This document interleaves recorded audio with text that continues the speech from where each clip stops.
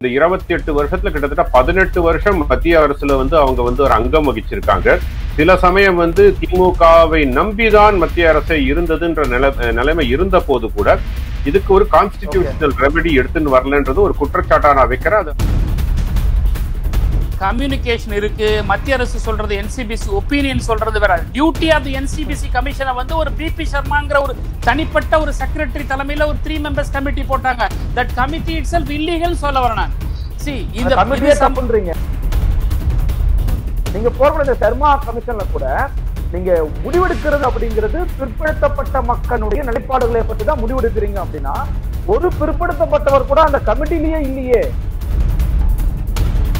இந்த Sharma commission report ஆகட்டும், இல்ல நீங்க சொல்லக்கூடிய ஓபிசி கமிஷன் அதுக்கு ஒத்துக்கிட்டாங்கன்னு சொல்றது ஆகட்டும், இது எதுவுமே அபிஷியலா நடக்காத ஒரு விஷயங்கள். ஒருவர் விவசாயம் பண்றாரு, ஜனவரி மாசம் விவசாயம் பண்றாரு, செப்டம்பர் மாசம் விவசாயமே பண்ண முடியாது, அந்த வருமானமே வராது. இதெல்லாம் எப்படி நீங்க கால்குலேட் பண்ணுவீங்க? விவசாயத்திலிருந்து வருமானத்தை இணைப்பது அப்படிங்கிறது சரியான வாதமா? முதல்ல அரசியல் சட்டத்தினுடைய அடிப்படை நாதத்தை they are demolished, they are distracted என்றதான் எங்களுடைய ஆர்குமெண்ட். இதுக்காக நிறைய பேசணும்.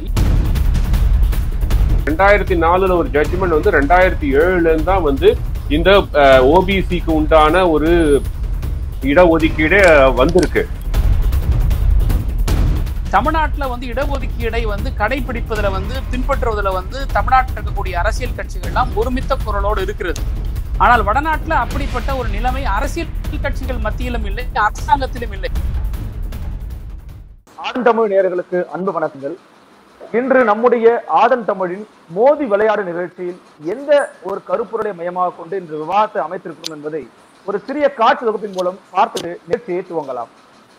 இந்தியாவின் அரசியல் பக்கங்களில் எப்போதும் பேசுபொருளாக இருக்கக்கூடிய தலைப்புகளில் ஒன்று இடஒதுக்கீடு.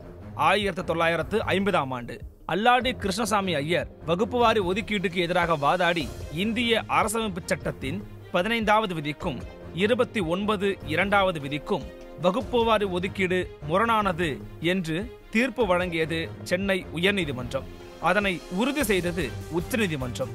இதை எதிர்த்து திருச்சியில் 1950ஆம் ஆண்டு டிசம்பர் மாதம் 1ஆம் நாள் மக்கள் தொகையை கணக்கிட்டு வகுப்புவாரி ஒதுக்கீட்டை மீண்டும் உறுதி செய்ய வேண்டும் என்று தீர்மானத்தை நிறைவேற்றினார் தந்தை பெரியார். தமிழகம் முழுவதும் எழுச்சி பெற துவங்கியது. இந்த குரல் விடுதலை பெற்ற இந்தியாவின் முதல் பிரதமர் ஜவஹர்லால் நேருவை சிந்திக்க வைத்தது. ஜனநாயகவாதியான நேரு தமிழக முதலமைச்சர் காமராஜரோடு நடத்திய ஆலோசனையின் அடிப்படையில் நாடாளுமன்றத்தில் அரசமைப்பு சட்டத்தில் முதல் சட்ட திருத்தம் கொண்டுவர தீர்மானத்தை நிறைவேற்றினார். இந்திய அரசமைப்பு சட்டத்தை முதலில் திருத்திய வரலாற்றுக்கு சொந்தமான மண் தமிழ்நாட்டின் மண் என்பதில் யாருக்கும் மாற்று கருத்து இருக்க முடியாது. தற்போது மீண்டும் இடஒதுக்கீடு பற்றிய ஒரு சிக்கலில் ஆளும் கட்சி எதிர்கட்சி என்ற பாகுபாடின்றி ஒன்றாக நின்று குரல் கொடுத்துள்ளன திராவிட முன்னேற்ற கழகமும் அனைத்திந்திய அண்ணா திராவிட முன்னேற்ற கழகமும். என்ன சிக்கலுக்காக ஒன்றாக குரல் கொடுக்கிறார்கள் என்பதை தெரிந்து கொள்ள சற்று பின்னோக்கி பார்க்க வேண்டும். 1979ஆம் ஆண்டு அமைக்கப்பட்ட மண்டல் கமிஷன் பரிந்துரையின்படி பிற்படுத்தப்பட்டோருக்கு என்று 27% இடஒதுக்கீடு வழங்கப்பட்டு வந்தது. அந்த பரிந்துரையினை எதிர்த்து தொடுக்கப்பட்ட இந்திரா சகானி வழக்கில்தான் கிரீமி லேயர் என்று சொல்லப்படும் உயர் வருமான வகுப்பினர் என்ற புதிய அளவுகோல் உருவாக்கப்பட்டது.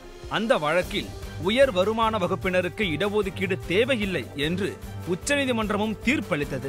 1992ஆம் ஆண்டு 9 நீதிபதிகள் அடங்கிய அமர்வு அளித்த அந்த தீர்ப்பின் அடிப்படையில் பிற்படுத்தப்பட்டோரில் உயர் வருமான வகுப்பினர் கல்வி மற்றும் வேலை வாய்ப்பில் இடஒதுக்கீடு பெற முடியாது என்ற சூழல் உருவானது. விவசாயம் மற்றும் விவசாயம் சார்ந்த வருமானம் நீங்களாக ஆண்டு ஒன்றுக்கு 1 லட்சம் குடும்ப வருமானம் கொண்டவர்கள் உயர் வருமான வகுப்பினர் என்று தீர்மானிக்கப்பட்டது. 3 ஆண்டுகளுக்கு ஒரு முறை இந்த வரம்பு உயர்த்தப்பட வேண்டும் எனவும் அந்த தீர்ப்பில் குறிப்பிடப்பட்டது. ஆனால் அவ்வாறு உரிய காலத்தில் அந்த வரம்புகள் உயர்த்தப்படவில்லை. 12 ஆண்டுகள் கழித்து 2004ஆம் ஆண்டுதான் அது 2.5 லட்சமாக உயர்த்தப்பட்டது. தற்போது 8 லட்சம் என்ற அளவில் உள்ளது. இதனை தற்போதைய ஒன்றிய அரசு 12 லட்சமாக உயர்த்த உள்ளதாகவும் உடன் ஒரு சில திருத்தங்களையும் உருவாக்க முயன்று வருவதாகவும் தெரிகிறது. குடும்ப வருமானத்தில் தனிநபர் ஊதியத்தையும் விவசாய வருமானத்தையும் இணைக்க உள்ளதாக ஷர்மா கமிஷன் பரிந்துரை அளித்துள்ளது. துவக்கத்தில் இதனை கடுமையாக எதிர்த்த தேசிய பிற்படுத்தப்பட்டோருக்கான ஆணையம் தற்போது இதனை ஏற்றுக்கொண்டிருப்பதாக தெரிகிறது. இதைத்தான் தற்போது தமிழகத்தின் பிரதான கட்சிகள் எதிர்க்கின்றன. ஆனால் தேசிய பிற்படுத்தப்பட்டோருக்கான ஆணையத்திற்கு சட்ட அந்தஸ்தை பெற்றுக் கொடுத்ததே மோடி தலைமையிலான மத்திய அரசாங்கம்தான் என்றும் இது பரிந்துரை மற்றும் கருத்து கேட்பதுதான், இன்னும் முடிவெடுக்கவில்லை என்றும் மக்களுக்கு எதிராகவோ சமூக நீதியை குலைக்கும் வகையிலோ மத்திய பாஜக அரசு செயல்படாது என்றும் பாஜகவினர் தொடர்ந்து பேசி வருகிறார்கள். ஆனால் இதனை கடுமையாக எதிர்க்கும் தரப்பினர் வைக்கக்கூடிய வாதமோ இடஒதுக்கீடு என்பது வறுமை ஒழிப்பு திட்டம் அல்ல, உரிமை மறுக்கப்பட்ட சமூகத்தினருக்கு இந்திய அரசியலமைப்பு சட்டத்தால் வழங்கப்பட்டுள்ள உரிமை என்று கூறுகிறார்கள்.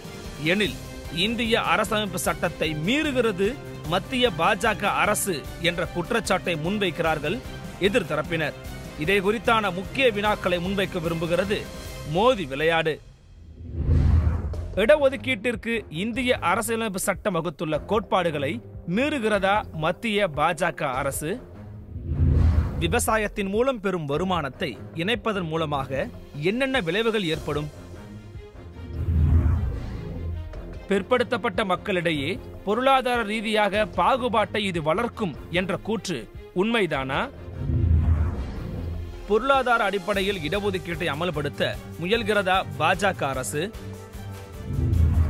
என்று இன்னும் எழும் பல கேள்விகளுக்கு தீர்வை நோக்கி பயணிக்கிறது இன்றைய ஆதன் தமிழின் மோதி விளையாடு. ஆதன் தமிழ் நேயர்களுக்கு அன்பு வணக்கங்கள். இன்றைய நம்முடைய மோதி விளையாடு நிகழ்ச்சியினுடைய தலைப்பு என்ன அப்படிங்கிறத இப்போது முன்னோட்ட காட்சியில பார்த்தோம். இந்தியா முழுக்கவே இடஒதுக்கீடு அப்படிங்கிறது ரொம்ப ஒரு முக்கியமான ஒரு தலைப்பு, முக்கியமான ஒரு கருப்பொருளை மையமாக கொண்டது. தமிழ்நாடும் அதற்கு விதிவிலக்கல்ல. ஏனென்றால் இந்தியாவினுடைய அரசியல் அமைப்பில் முதல் சட்ட திருத்தத்தை உருவாக்கிய ஒரு பெருமைக்குரிய மாநிலமாக தமிழகம் இப்போதும் திகழ்ந்து கொண்டிருக்கிறது. அதுவும் இந்த வகுப்புவாரி ஒதுக்கீட்டிற்காகத்தான். எனவே தமிழகம் தற்போது இதை பற்றி ஏன் பேசுறாங்க அப்படின்னு பாத்தீங்கன்னா, தமிழ்நாட்டில் இருக்கக்கூடிய ஆளுங்கட்சி அஇஅதிமுகவும் எதிர்கட்சி திமுகவும் ஒன்று சேர்ந்து நிற்பது அப்படிங்கிறது ரொம்ப அரிதான விஷயம், ரொம்ப ரேரான கான்செப்ட் தான் ஒன்னா நிற்பாங்க. தற்போது இந்த விஷயத்தினை எதிர்த்து இந்த விஷயத்தை மறுபரிசீலனை செய்யணும். இப்படி செஞ்சீர்கள் என்றால் ஓபிசி பிரிவினர் மிகவும் பாதிப்புக்கு உள்ளாவாங்க அப்படின்னு தமிழக முதலமைச்சர் எடப்பாடி பழனிசாமி அவர்களும் திராவிட முன்னேற்ற கழகத்தினுடைய தலைவர் திரு ஸ்டாலின் அவர்களும் பிரதமர் மோடிக்கே கடிதம் எழுதியிருக்கிறாங்க. ரெண்டு பேருமே ஒரே கோட்ல நிக்கிறாங்க அப்படின்னும் போது ஒரு முக்கியமான ஒரு பேசு பொருளாக இது மாறுவது அப்படிங்கிறது ரொம்ப இயல்பான ஒரு விஷயமா இருக்கு. அதை பற்றி தான் என்ன மாற்றங்கள் கொண்டு வந்திருக்காங்க, இந்த மாற்றங்கள் செய்தால் மாணவர்களுக்கோ இளைஞர்களுக்கோ மக்களுக்கோ பாதிப்பு இருக்கிறதா இல்லையா அப்படிங்கிறத பற்றி ஒரு விவாதத்தை அமைக்கணும் அப்படிங்கிறதுதான் இந்த மோதி விளையாடுடைய அடிப்படை நோக்கம். முதல்ல நம்ம நிகழ்ச்சியில கலந்திருக்கக்கூடிய சிறப்பு விருந்தினர்கள் நம்ம அறிமுகம் செஞ்சிடலாம். திராவிட முன்னேற்ற கழகத்திலிருந்து இணைந்திருக்கிறார் வழக்கறிஞர் மரியாதைக்குரிய திரு இ. பரந்தாமன் அவர்கள். வணக்கம் கூறி அவரை வரவேற்கிறோம். அதே போல பாரதிய ஜனதா கட்சியிலிருந்து திரு எஸ் ஜி சூர்யா இணைந்திருக்கிறார், அவரையும் வணக்கம் கூறி வரவேற்கிறோம். வணக்கம். அதே போல அரசியல் விமர்சகர் மரியாதைக்குரிய திரு ஸ்ரீராம் சேஷாத்திரி இணைந்திருக்கிறார், அவரையும் வணக்கம் கூறி வரவேற்கிறோம். வணக்கம். என்னுடைய முதல் கட்ட கருத்தை திரு பரந்தாமன் அவர்கிட்டமே நான் தொடங்கலாம்னு நினைக்கிறேன். பரந்தாமன் சார், நீங்களே பார்த்திருப்பீங்க, 92ல தான் வந்து அந்த வழக்கு அப்படிங்கிறது போடப்பட்டு அதன் பிறகு அந்த முடிவுகள்லாம் தொடர்ந்து இந்த கிரிமினல் கான்செப்ட் வந்து இருந்துகிட்டே இருக்கு. நீதிமன்றம் கொடுத்தது கிட்டத்தட்ட ஒரு 28 வருடங்கள் ஆயிடுச்சு. இப்போ மத்திய அரசு ஒரு ஷர்மா கமிஷன் ஒண்ணு போட்டு அதுல ஒரு சிறு திருத்தங்களை மேற்கொள்றாங்க. இப்போ வந்து அதை தடுக்கிறது அல்லது இப்போ அதை வேண்டாம் வேற ஒரு சில விஷயங்களை முன்வைங்கன்னு சொல்ற நீங்க இத்தனை ஆண்டு காலமா ஏன் அந்த விஷயங்களை ஒரு அவசர சட்டம் மூலமாகவோ மாற்று திட்டங்கள் மூலமாகவும் முன்வைக்கல? இப்போது எதிர்ப்பதற்கான காரணம் என்ன? இல்ல, இப்போதான் இந்த மாதிரியான ஒரு நடவடிக்கைகளை மேற்கொண்டு வருகிறது மத்திய அரசு. இந்த கிரீமி லேயர் வந்து 3 ஆண்டுகளுக்கு ஒரு முறை வந்து அந்த வருமானத்தினுடைய உச்சவரம்பை வந்து நீட்டித்துக் கொள்ளலாம் அல்லது மாற்றி அமைத்துக் கொள்ளலாம் என்பது உச்சநீதிமன்றத்தினுடைய தீர்ப்பு இருந்து வருகிற ஒரு சூழலில் வருமான வரம்பை வந்து ஏற்றி வருவது என்பது வேறு, அல்லது வருமான வரம்பிற்குள் எது வர வேண்டும் என்று புதிதாக ஒரு அளவுகோல் வைத்து நிர்ணயிப்பது என்பது வேறு. விவசாயத்தினுடைய வருமானத்தையும் அரசு ஊழியர்களாக இருந்து பெறக்கூடிய அந்த சேலரி மாத வருமானத்தையும் இதோடு இணைத்து cross value of the income of annual income அப்படிங்கிற ஒரு நிலைப்பாட்டை வந்து தற்பொழுது இந்த மத்திய அரசு எடுத்திருப்பது தான் ஒரு மிகப்பெரிய ஒரு சர்ச்சையாக விளங்கி இருக்கிறது. இதனால் பெரும்பாலான பிற்படுத்தப்பட்ட சமூகத்தினருக்கு கிடைக்கப்பட வேண்டிய அந்த இடஒதுக்கீட்டினுடைய அந்த பங்களிப்பு என்பது எதிர்காலத்திலே பெருமளவில் பாதிக்கப்படும் என்ற ஒரு முக்கியமான ஒரு கருத்து இருக்கிற காரணத்தினால்தான் இதை இந்த நேரத்தில் நாங்கள் எதிர்க்கிறோம். இதற்கு முன்னாடி விவசாயத்தினுடைய வருமானத்தையோ அல்லது ஒரு அரசு ஊழியராக இருக்கக்கூடியவர்கள் அல்லது பொதுத்துறை நிறுவனத்தில் பணியாற்றக்கூடிய ஊழியராக இருக்கக்கூடிய மாத வருமானத்தை கணக்கில் எடுத்துக் கொள்ளவில்லை. ஸோ ஒரு பெரிய டிஃபரன்ஸ் இப்போ மத்திய அரசு மாண்புமிகு நரேந்திர மோடி அவர்களுடைய அரசு வந்த பிறகு இதை முன்னெடுத்திருப்பது என்பது மிக முக்கியமாக பார்க்கக்கூடிய ஒன்று. இன்னொரு முக்கியமான ஒரு கேள்வி என்னன்னா, இந்திய அரசியலமைப்பு சட்டத்தில் 338வது பிரிவின்படி தேசிய பாதுகாப்பு ஆணையம் national commission for backward classes என்று உருவாக்கப்பட்டு அதற்கான ஒரு அரசியல் சாசன அந்தஸ்தை கொடுத்தது தற்போது இருக்கக்கூடிய மத்திய பாஜக அரசு, மோடி தலைமையிலான அரசு தான். அதை நாம் ஏற்றுக்கொள்ளதான் வேண்டும். அதற்காக நேஷனல் பேக்வர்ட் கிளாஸ் கமிஷன் இல்லாமலாம் இல்லை, இதுக்கு முன்னாடிலாம் இருக்கு. ஆனால் அதுக்கு ஒரு கான்ஸ்டிடியூஷனல் அத்தாரிட்டி வேலிடிட்டி கொடுத்தது இந்த அரசாங்கம். ஆனால் இப்போ கான்ஸ்டிடியூஷன் வேலிடிட்டி கொடுத்தாலும் கூட கடந்த காலங்களில் இருந்த நேஷனல் பேக்வர்ட் கிளாஸ் கமிஷனுடைய அந்த தன்னாட்சிக்கும் இப்போ இருக்கக்கூடிய ஒரு தன்னாட்சிக்கும் ஒரு கேள்வி எழுப்புது. அதாவது அருள்மொழிவர்மன், இப்போ இந்த பேக்வர்ட் கிளாஸஸ் சம்பந்தப்பட்ட விஷயங்களை பற்றி முடிவெடுக்கப்பட வேண்டுமானால், ஏதாவது ஒரு முடிவு அல்லது ஏதாவது ஒரு மாற்றத்தை தெரிவிக்கப்பட வேண்டுமானால் அதை முதலில் செய்யக்கூடியது பேசக்கூடியது யார் என்று சொன்னால், இந்திய அரசியலமைப்பு சட்டம் பிரிவு 338B சப்கிளாஸ் 5 படி இப்போது இருக்கக்கூடிய தேசிய பிற்படுத்தப்பட்ட நல ஆணையம் தான். இதற்காகவே அமைக்கப்பட்ட நல ஆணையம் தான் இப்போ ஒத்துக்கிறேன்னு சொல்லிட்டாங்களே. இல்ல ஒத்துக்கிறதுங்கிறது வேற, நீங்க செய்ய வேண்டிய வேலை. அந்த கமிஷனுடைய டியூட்டி தான் இது. அண்டர் தி கான்ஸ்டிடியூஷன் சரத்துக்களின்படி ஓபிசியினுடைய ரிசர்வேஷனை பற்றியோ வருமான வத்தை பற்றி உச்சவரம்புகளை பற்றி மாற்றியமைப்பதில் குறித்தோ அல்லது எந்த ஒரு மத்திய அரசாங்கம் இருந்தாலும் பிற்படுத்தப்பட்ட ஒரு நலன் சம்பந்தப்பட்ட விஷயத்தில் ஏதேனும் ஒரு முடிவெடுக்கப்பட வேண்டும் என்றால் இந்த நேஷனல் பேக்வர்ட் கிளாஸ் கமிஷனுடைய ஒப்பீனியனும் அதனுடைய கருத்துருவும் கேட்காமல் எதையுமே செய்யக்கூடாது என்பதுதான் கான்ஸ்டிடியூஷனுடைய ப்ரொவிஷன்ஸ். அப்படி இருக்கும்போது எனக்கு என்ன சந்தேகம் இருக்குன்னா, இப்போ அவங்க என்சிபிசி கேட்காம அந்த டிசிஷன் எடுத்திருக்காங்கன்னு சொல்றீங்களா? என்சிபிசி கேட்டிருக்காங்க, சொல்லிருக்காங்க இன்ஃப்ளேஷன் அடிப்படையா வச்சு பாத்துருந்தோம்னா கூட 12 லட்சம் கிடையாதுங்க, 20 லட்சம் நீங்க நேரம் நீங்க வச்சிருக்கணும் அப்படின்னு ஒரு கருத்தை முன்மொழிஞ்சிருக்காங்க. அப்ப ரெண்டு பேருக்குள்ளே ஒரு கம்யூனிகேஷன் இருக்குன்னு அர்த்தம். இல்ல கம்யூனிகேஷன் இருக்கு. மத்திய அரசு சொல்றது, என்சிபிசி ஒப்பீனியன் சொல்றது வேற. டியூட்டி ஆஃப் தி என்சிபிசி கமிஷனை ஒரு பிபி சர்மாங்கிற ஒரு தனிப்பட்ட ஒரு செக்ரட்டரி தலைமையில ஒரு 3 மெம்பர்ஸ் கமிட்டி போட்டாங்க. தட் கமிட்டி இட்செல்ஃப் இல்லீகல் சொல்ல வரேன் நான். கமிட்டியே தப்பு. What is a necessity? அந்த கமிட்டியை உருவாக்க வேண்டிய அவசியம் என்ன? அரசியல் சாசன சட்டத்தில் பிற்படுத்தப்பட்டவருடைய நலனுக்காக பிற்படுத்தப்பட்ட நல ஆணையம் என்று ஒன்று இருக்கிற பொழுது நான் சொன்ன அந்த சரத்தின்படி பணியாற்றுவதற்கான அந்த ஆணையம் உருவாக்கப்பட்ட போது அந்த ஆணையத்தை புறந்தள்ளி விட்டு ஒரு தனி மனிதனுடைய ஒரு முன்னாள் அரசு அதிகாரி தலைமை, அரசு செயலாளருடைய தலைமையிலே 3 பேரை கொண்ட குழு வைத்து நீங்கள் ஒரு ரிப்போர்ட் வாங்கி அதன்படி போகின்றது நீங்க இயற்கையாகவே அந்த நேஷனல் பேக்வர்ட் கிளாஸ் கமிஷன் நீங்க ஸ்கிராப் பண்றீங்க. அப்போ ஒரு கேள்வி இருக்கு சார் பரந்தாமன் சார், நீங்களே பாப்பீங்க. இப்ப பல பேர் சொல்லக்கூடிய வாதம் ஒன்றுதான். இப்போ ஒரு ஐஏஎஸ் ஆபீசர் இருக்காங்க, அந்த ஐஏஎஸ் ஆபீசர் கிட்டத்தட்ட பல லட்சங்கள் சம்பாதிக்கிற ஒரு வகையில இருப்பாங்க, ஓபிசி பிரிவு சேர்ந்திருப்பாங்க. அவங்க பையனுக்கு இல்லைன்னா அதே ஓபிசி பிரிவு இருக்கிற மற்றவர்கள் தான் அனுபவிக்க போறாங்க. என்னங்க உங்களுக்கு பிரச்சனை இருக்குன்னு கேக்குறாங்க அவங்க. சார் அதாவது ஒரு விஷயத்தை நம்ம கிளாரிஃபை பண்ணோம் சார். நீங்க இந்த கிரீமி லேயருடைய அந்த கேட்டகரியில ஆல்ரெடி டிசைடட் சுப்ரீம் கோர்ட்டோட ஜட்ஜ்மெண்ட்ஸ்ல அந்த கிளாஸ் ஏ, class B, class C officers category subject வருது சார். அதுல ஒன்ஸ் ஒரு ஐஏஎஸ் ஆபீசர் வந்துட்டாருன்னா அவர் ஆட்டோமேட்டிக்கா அவர் கிரீமி லேயர்ல போயிடுறாரு சார். அவங்களுடைய குடும்பத்தினர் இந்த ரிசர்வேஷன் பாலிசிக்குள்ள வரமாட்டாங்க. இதை போட்டு புரிஞ்சிக்காம எல்லாமே கன்ஃபியூஸ் பண்ணி ஐஏஎஸ் ஆபீசருடைய பையன் மறுபடியும் ஐஏஎஸ் ஆபீசரா வருவாங்க, அப்போ விவசாயம் செய்யக்கூடிய பையன் விவசாய தொழிலை தான் செய்வாங்க அப்படின்னு சொல்றாங்க. அவங்களுக்கு அந்த கிரீமி லேயர் கேட்டகரியில ஆட்டோமேட்டிக்கலா போயிடுறாங்க. நான் இன்னொன்னு சொல்றேன், நீங்க ஐஏஎஸ் ஆபீசர் விட்டுருங்க, நீங்க doctors and engineers some other professionalist கூட எடுத்துங்க. அவங்க ரிசர்வேஷன் கேட்டகரியில முன்னேறி இருக்கிறாங்க. அந்த குடும்பத்தில் இருக்கிற ஒரு பையனும் சாதாரண எந்த ஒரு படிப்பறிவு இல்லாம அல்லது ஒரு முதல் கிராஜுவேஷன் இல்லாத ஒரு குடும்பத்தில் இருக்கக்கூடிய பிற்படுத்த சமூகத்திலிருந்து ஒரு பையனும் ஒரு பொதுத்துறை, அதாவது ஒரு மெடிக்கலோ அல்லது இன்ஜினியரிங்கோ அல்லது லாக்கோ வரும்போது இவங்க 2 பேரும் எக்ஸாம் எழுதுவாங்க. யாரு? இந்த ஏற்கனவே வந்து படிச்சு நல்ல டிகிரி வாங்கின அந்த பிற்படுத்த சமுதாயத்தின் இடஒதுக்கீட்டின் மிகமாக வந்த மகனும், அதே பிற்படுத்தப்பட்ட சமுதாயத்தை சேர்ந்த படிக்காத தலைமுறையில் வரக்கூடிய அந்த மகனும் 2 பேரும் அந்த தேர்வு எழுதுகிற பொழுது அந்த சமுதாயத்திற்கு குறிப்பிட்ட அந்த கட் ஆஃப் மார்க், அந்த கோட்டை தொட்டால்தான் அவர்களுக்கு கிடைக்குமே தவிர, அதுக்காக வந்து ஏற்கனவே இவங்க பெனிஃபிட் ஆனவங்க இவங்களுக்கு தான் அது கிடைக்கும், இவங்க டாக்டரா இருந்தாரு இவங்க அப்பா அதனால இவருக்கு மெடிக்கல் சீட்டு கிடைக்கும், இன்ஜினியர் இருந்தாரு அதனால அப்படி கிடையாது. அந்த கட் ஆஃப் மார்க்குள்ள அந்த கோட்டுக்குள்ள யாரை தொடராங்களோ அவங்க தான் கிடைக்கும். அதுக்காக வந்து பிசியில பிறந்த எல்லாருக்கும் கிடைச்சிருமா என்ன?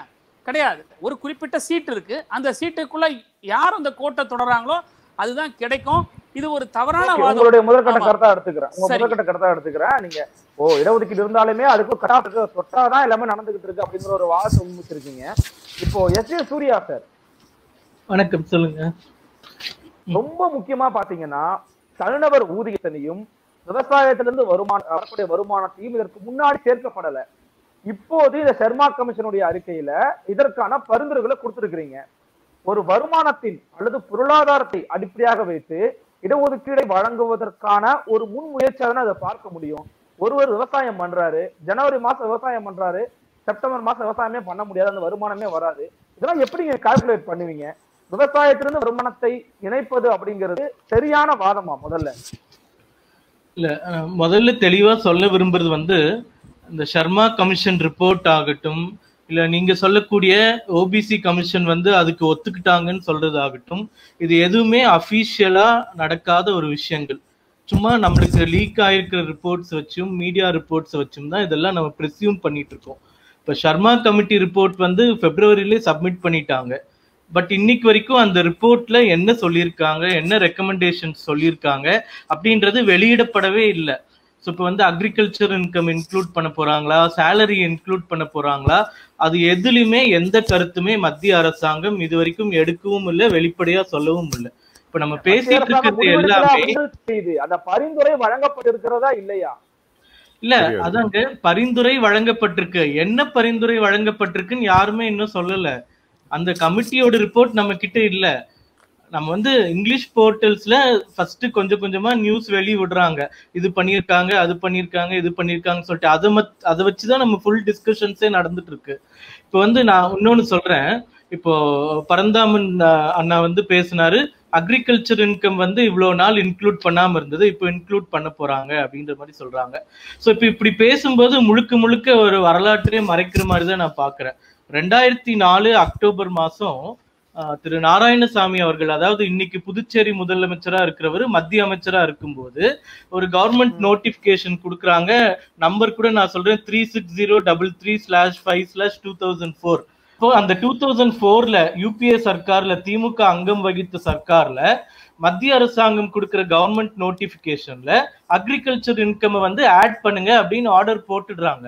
அந்த ஆர்டர் போட்டதுனால பல மாணவர்கள் யூபிஎஸ்சியில பாஸ் பண்ணவங்க கூட சீட்டு கிடைக்காம அந்த சட்ட போராட்டம், அந்த ஆர்டரை எதிர்த்து போடப்பட்ட சட்ட போராட்டத்துக்கு 2018 கேட்டன் and other versus union of India அப்படின்ற வழக்குல தான் அந்த ஆர்டர் வந்து தப்பு, அக்ரிகல்ச்சர் இன்கம் சேர்க்க கூடாது அப்படின்ற தீர்ப்பே வந்திருக்கு.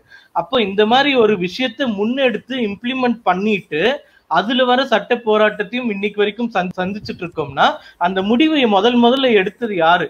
அப்ப திமுக அந்த அரசாங்கத்துல அங்கமா இருக்கும்போது அக்ரிகல்ச்சர் இன்கம் வேணான்னு சொல்லிட்டு போராடினாங்களா? அதை பின்வாங்கிறதுக்கு ஏதாச்சும் முயற்சி எடுத்தாங்களா? இதையும் பேசணும்னு சொல்றேன், அதை மட்டும் இப்ப பேசணும்னு நான் சொல்லல. இப்போ இந்த ஷர்மா கமிஷன் பிரச்சனையும் பொறுத்ததும் இப்ப அவரு சொன்னாரு ஓபிசி கமிஷனோட அந்தஸ்து வந்து கேள்விக்குறியாகுது அப்படின்னு சொல்றாரு. இப்போ ஓபிசி கமிஷன் அதிகாரப்பூர்வமா எதையுமே அறிவிக்கலைங்க. இப்ப 2014 இந்த கிரீமி லேயர் லிமிட் வந்து 8 லட்சமா உயர்த்தினாங்க. அந்த அபிஷியல் ஆர்டர் வரதுக்கு முன்னாடியே அப்ப இருக்கக்கூடிய அமைச்சர்கள் வீரப்ப மொய்லி எல்லாம் கொடுத்த ஸ்டேட்மெண்ட்ஸ் பாத்தீங்கன்னா 12 லட்சம் ஆக்கணும், 16 லட்சம் ஆக்கணும் அப்படின்ற கருத்துக்கள்லாம் 2014 சொல்லிட்டு இருந்தாங்க.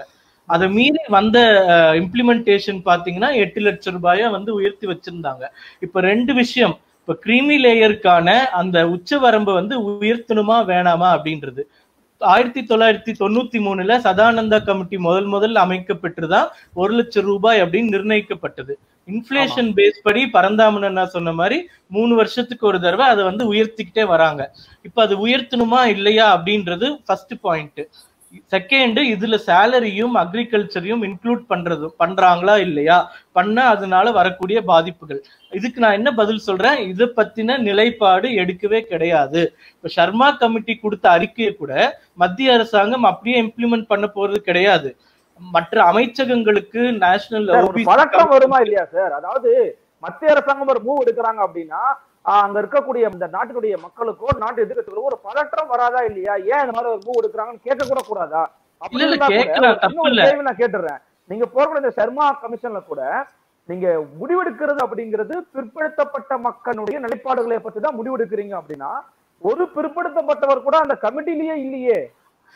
மிக முக்கியமான ஒரு விமர்சனமா முன்வைக்கப்படுது இல்ல? இல்ல, நீங்க சொல்றது தப்பு. இதுக்கு முன்னாடி அமைக்கப்பட்ட கமிட்டிகள் இன்க்ளூடிங் 93 அமைக்கப்பட்ட சதானந்த கமிட்டி, இது எதுவுமே காஸ்ட் பேஸ்ட்ல அமைக்கப்படுற கமிட்டிஸ் கிடையாது. ஏன்னா இந்த கமிட்டிஸ்க்கு வந்து கான்ஸ்டிடியூஷனல் அத்தாரிட்டி கிடையாது. அவங்க ஒண்ணு கொடுத்தாங்கன்னா அதை இம்ப்ளிமெண்ட் பண்ணணும்னு கவர்மெண்ட்டுக்கு எந்த நிர்பந்தமும் இல்லன்னு கூட வச்சுப்போம் சார். நமக்குன்னு ஒரு சின்ன ஒரு அறம் இருக்கணும் சார். இப்போ நம்ம வந்து ஒரு சாராருடைய ஒரு பிரதிநிதித்துவம் வேணும் இல்ல? அவங்களுடைய பிரதிநிதித்துவம் இருந்தாதான் அவங்களுடைய வழிகளையும் அவங்களுடைய கஷ்டங்களையும் அவங்க வெளிப்படுத்த முடியும். நான் சொல்லுவேன் முழுக்க தவறான பார்வை. இது வந்து ஒரு பியூரோக்ராட்டிக் லெவல் கமிட்டியா தான் அப்பாயிண்ட் பண்றாங்க. அதுல அப்பாயிண்ட் பண்ணவங்க யாருமே இவர் பிராமணர், இவர் மற்ற ஜாதி அப்படின்ற காரணத்தினால அப்பாயிண்ட் பண்ணப்படல. இந்த சர்மான்றவர் கூட டிஓபிடி மினிஸ்ட்ரி, அதாவது இந்த விஷயங்களை நிர்வகிக்கக்கூடிய மினிஸ்ட்ரியில செக்ரட்டரி லெவல் இருந்த ஒரு ஆபீசர், அவ்வளவுதான். இதுக்கு நீங்க வந்து ஜாதி சாயமோ மத சாயமோ பூசுறது வந்து அப்புறம் எல்லா கமிட்டிகளுக்கும் எல்லா ஆணையங்களுக்கும் இந்த கேள்வியை வந்து நம்ம வைக்க வேண்டிய நிலைமைக்கு ஒரு தப்பான பிரசிடென்ட்டுக்கு கொண்டு போயிடும். உங்களுடைய முதல்கட்ட கருத்தை எடுக்கிறேன். பரணாமன் சார், உங்கள்கிட்ட வரதுக்கு முன்னாடி நான் ஸ்ரீராம் சார்ட்ட ஒரு சில முக்கியமான விஷயங்களை கேட்டு வந்துடுறேன். ஸ்ரீராம் சார், இப்போ பாத்தீங்கன்னா இந்த இடஒதுக்கீடு, இந்த ஓபிசி இடஒதுக்கீட்டிலேயே வந்து விவசாயத்திலும் வரக்கூடிய வருமானத்தையும் ஊதியத்தையும் இணைக்கிறதா வந்து பேசிக்கிறாங்க. இதுதான் புதுசா ஜாயின் பண்ண போறதா சொல்றாங்க. ஆனா இதுக்குள்ள போறதுக்கு முன்னாடி இதை பத்தி உங்க கருத்தை சொல்லிருங்க. ஆனா இதுக்கு முன்னாடி ஏற்கனவே 27% இடஒதுக்கீடு அப்படிங்கிறது ஓபிசிக்கு இருக்கு. ஆனால் அந்த விஷயம் எல்லா இடத்திலையும் சரியாக சமமாக அமல்படுத்தப்படுகிறதா? உதாரணத்திற்கு மத்திய அரசு இருக்கக்கூடிய செயலாளர்கள் பதவிகள் எல்லாம் 80க்கும் மேற்பட்ட பகுதிகளில் குறிப்பிட்ட சமூகம் எஸ்சி மட்டும் தான் அதிகமா இருக்காங்க, ஓபிசி எஸ்சிஎஸ்ல ரொம்ப ரொம்ப ரேரா குறைவா இருக்காங்கன்றாங்க. அதை பற்றி உங்களுடைய கருத்தையும் இதையும் சேர்த்து பதிவு பண்ணுங்க. கண்டிப்பா. ஓகே, இது வந்து இந்த ரிசர்வேஷன் ஓபிசிக்கு கொடுக்க வேண்டுமா இல்ல வேண்டாமான்ற இதுவே கிடையாது, டிஸ்கஷனே கிடையாது. கண்டிப்பாக அவர்களுக்கு கொடுக்கப்பட வேண்டிய ஒரு சலுகை நான் சொல்ல மாட்டேன், அவருக்கு கொடுக்க வேண்டிய ஒரு கடமை, ஒரு நாட்டினுடைய கடமையாக கூட நான் அதை பார்க்கிறேன். இது 1990 ஓபிசிக்கு தனியா ஒரு இது மண்டல் கமிஷன் அறிக்கையின் படி வரும்போது அதை இந்திரா சாஹானி கேஸ் ஜட்ஜ்மெண்ட்ல 9 மெம்பர் அரசியல் அமர்வு தீர்ப்புல 8 மெம்பர் வந்து இதை வந்து கிரீமி லேயர் கான்செப்டை எடுத்துட்டு வராங்க. ஒரே ஒரு டிசன்ட் ஒப்பீனியன் வருது அதுல. அது எனக்கு என்ன ஒரே ஒரு இதுன்னா, இந்த கிரீமி லேயர் கான்செப்டை எடுத்துன்னு வந்ததுன்றது எனக்கு வந்து அதுல எனக்கு உடன்பாடு உண்டு. ஆனா சமூக நீதி காவலர்களாக இருக்கக்கூடிய பலர் அதுல உடன்பாடு இல்லாதவர்கள் கிட்டத்தட்ட 28 வருஷமாக அதுவும் நான் வந்து நேரா பரந்தாமன் நண்பர் பரந்தாமனுக்கே இந்த கேள்வியே வைக்கிறேன். அதுல இந்த 28 வருஷத்துல கிட்டத்தட்ட 18 வருஷம் மத்திய அரசுல வந்து அவங்க வந்து ஒரு அங்கம் வகிச்சிருக்காங்க. சில சமயம் வந்து திமுகவை நம்பிதான் மத்திய அரசே இருந்ததுன்ற நிலைமை இருந்த போது கூட இதுக்கு ஒரு கான்ஸ்டிடியூஷனல் ரெமெடி எடுத்துன்னு வரலன்றது ஒரு குற்றச்சாட்டா நான் வைக்கிறேன். அது அவர் வந்து அடுத்த பேசும்போது அதுக்கு வந்து பதில் எதிர்பார்க்கிறேன். ஆனால் நீங்க கேட்ட கேள்விக்கு வரும்போது இந்த இடஒதுக்கீடு அமல்படுத்தப்படுகிறதானா? இல்லை, அது வந்து மறுக்க முடியாத ஒரு உண்மை. இது வந்து 27% அப்படிங்கிறது ஒழுங்கா அமல்படுத்தப்படலங்கிறது ஒத்துக்கிறீங்க? அமல்படுத்தப்படவில்லைன்றதுக்கு நிறைய காரணங்களும் இருக்கு. அது ஏன் படுத்தப்படவில்லைன்றது ஒரு உண்மை. அது வந்து ஒரு ரெக்கார்ட் பண்ணிடலாம். 27% அந்த பெனிஃபிட் வருதா இல்லையான்றது மிகப்பெரிய உண்மை. இதுக்குதான் வந்து 2017 இந்த அரசாங்கம் வந்து ஒரு ஜஸ்டிஸ் ரோஹிணி கமிஷனை வந்து பண்றாங்க. இதுல வந்து இந்த இடஒதுக்கீடு ஓபிசிக்கு கொடுக்கக்கூடிய இடஒதுக்கீடு வந்து பலன்களை யாரெல்லாம் அனுபவிக்கிறாங்க, எப்படி அனுபவிக்கிறாங்க அப்படின்னு சொல்லிட்டு ஒரு கேள்வியை வச்சு அவங்களுக்கு ஜஸ்டிஸ் ரோஹிணியின் தலைமையில, டெல்லி ஹைகோர்ட்டினுடைய ஜஸ்டிஸ் ரோஹிணி தலைமையில ஒரு கமிட்டி அப்பாயிண்ட் பண்றாங்க. அதுல அவங்க கொடுத்திருக்கிற ஒரு இது இன்னும் முழு ரிப்போர்ட் எல்லாம் வரல. ஒரு இடைப்பட்ட காலத்துல வந்து ஜஸ்டிஸ் ரோஹிணி கமிஷன் இன்னும் எக்ஸ்டெண்ட் ஆயிட்டு இருக்கு. இடைப்பட்ட காலத்துல அவங்க கொடுத்த ஒரு தரவுகள் என்னன்னா, கிட்டத்தட்ட 2633 ஜாதி வகுப்புகள் இந்த ஓபிசி கீழே இருக்கு. அதுல அந்த 25% அவுட் ஆஃப் 27% இருக்கு பாத்தீங்களா, அந்த மிகப்பெரிய அளவுனுடைய ஒரு பெனிஃபிட்ட ஒரு 10 ஜாதி சமூகம் ஒன்றிதான் அனுபவிச்சுட்டு இருக்கு, வேற யாருமே இல்ல. மீதி 2% இருக்கிறத கிட்டத்தட்ட வந்து ஒரு 1460 ஜாதி அமைப்புகளும் பிரிவுகளும் கிட்டத்தட்ட 983 ஜாதி பிரிவுகள் ஒரு சலுகையும் அனுபவிக்கவில்லை. இதுதான் வந்து அவங்க கொடுத்த ஒரு இன்ஃபர்மேஷன். அப்படி இருக்கும்போது ஒரு பக்கத்துல இந்த 27% முழுமையாக கொடுக்கப்படவில்லைன்ற ஒரு குற்றச்சாட்டு இருக்கும் போதே கூட இதுவரைக்கும் அனுபவிக்கக்கூடிய பலன்களும் ஒரே ஒரு சாரார், அதாவது வந்து 10 ஜாதி வகுப்புகள் தான், அதாவது வந்து கிட்டத்தட்ட 1% கீழே 1/2% ஜாதிகள் ரெப்ரசன்டேட்டிவ் ஒண்டி தான் இந்த பலனை அனுபவிக்கிறார்கள் போது இது வந்து ஒரு மிகப்பெரிய ஒரு விவாதத்துக்கு உட்பட்ட ஒரு இதை வந்து நாடாளுமன்றம் தான் எடுத்து செய்யணுமே தவிர இதை வந்து கோர்ட்டுக்கு போயோ இல்லைன்னா நம்ம விவாதங்கள் பண்ணி இந்த மாதிரி விவாதங்கள் பண்ணி அதுக்கு சொல்யூஷன் கிடைக்காது. இதை வந்து நாடாளுமன்றத்துல ஒரு மிகப்பெரிய அளவுல இதை பார்க்கணும்ன்றதுல வந்து ஒரு உடன்பட்ட கருத்து வரணும். இதை வந்து செய்யப்பட வேண்டும். ஏன்னா இது நாடாளுமன்றம் ஒன்றிதான் இதுக்கு உண்டான சட்டங்களை இயற்றி அதுக்கு உண்டான ஒரு தீர்வுகளை கொடுக்க முடியும். இது ஒரு இருக்க. இந்த சேலரி அண்ட் அக்ரிகல்ச்சரல் இன்கம் வரணுமா வர வேண்டாமான்றதுல எனக்கு வந்து ஒரு 2 பார்வை இருக்கு. சேலரின்றது கண்டிப்பாக வர வேண்டும். ஏன்னா உங்கள்கிட்ட வந்து இப்ப வந்து அருள்மொழிகிட்ட வந்து உங்களுடைய ஆண்டு வருமானம் எவ்வளவுங்க அப்படின்னு சொன்னீங்கன்னா, நான் வந்து எனக்கு இன்கம் ஃப்ரம் அதர் சோர்சஸ் ஒரு 10,000 ரூபாய், பிசினஸ்ல இருந்து எனக்கு ஒரு 5,000 ரூபாய் வருது, அதாங்க எனக்கு இன்கம் சொல்வீங்களா, இல்ல உங்களுடைய சம்பளத்தையும் சேர்த்து சொல்வீங்களா? சோ சம்பளத்தையும் சேர்த்து சொல்லப்பட வேண்டும்ன்றதுதான் என்னுடைய அது கண்டிப்பாக இருக்கணும். அக்ரிகல்ச்சரல் இன்கம்னு வரும்போது இதுல ஒரு சில ப்ராப்ளங்கள் இருக்கு. ஏன்னா வந்து இந்த சம்பளம்ன்றதுல கூட சார் சம்பளம்ன்றதுல கூட இன்னைக்கு வந்து ஒருத்தர் நான் வேலை பார்த்துக்கிட்டு இருக்கேன், கொரோனா பீரியட்ல இருக்கு, இன்னைக்கே நான் வேலையை விட்டு தூக்கிட்டாங்கன்னா எனக்கு எப்படி சார் சம்பளம் கிடைக்கும் அடுத்த மாசம்? சம்பளம்ன்றதை எப்படி வரையா வைக்க முடியும்?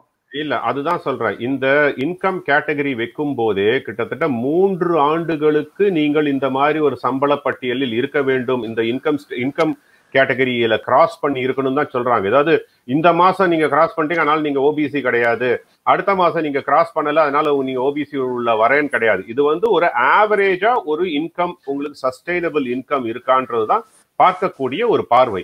இதுல அக்ரிகல்ச்சர் இன்கம் இந்த இடஒதுக்கீடுடைய தாற்பயமே வந்து சோசியல் அண்ட் எஜுகேஷனல் லெவல்ல மறுதளிக்கப்பட்டதை சரி செய்வதற்காக கொடுக்கப்பட்டது. அதனால இது வந்து கண்டிப்பாக ஒரு பாவர்ட்டி அலிவேஷனே கிடையாது. அப்படியே இருக்கும் போது கூட அந்த ஒரு சலுகைகள் கொடுக்கப்பட்டது, அந்த அந்த அந்த ஒரு ரிசர்வேஷன் கொடுத்த ஒரு இதை வந்து ஒரு சாரார் ஒண்டி அனுபவிக்கிறாங்க.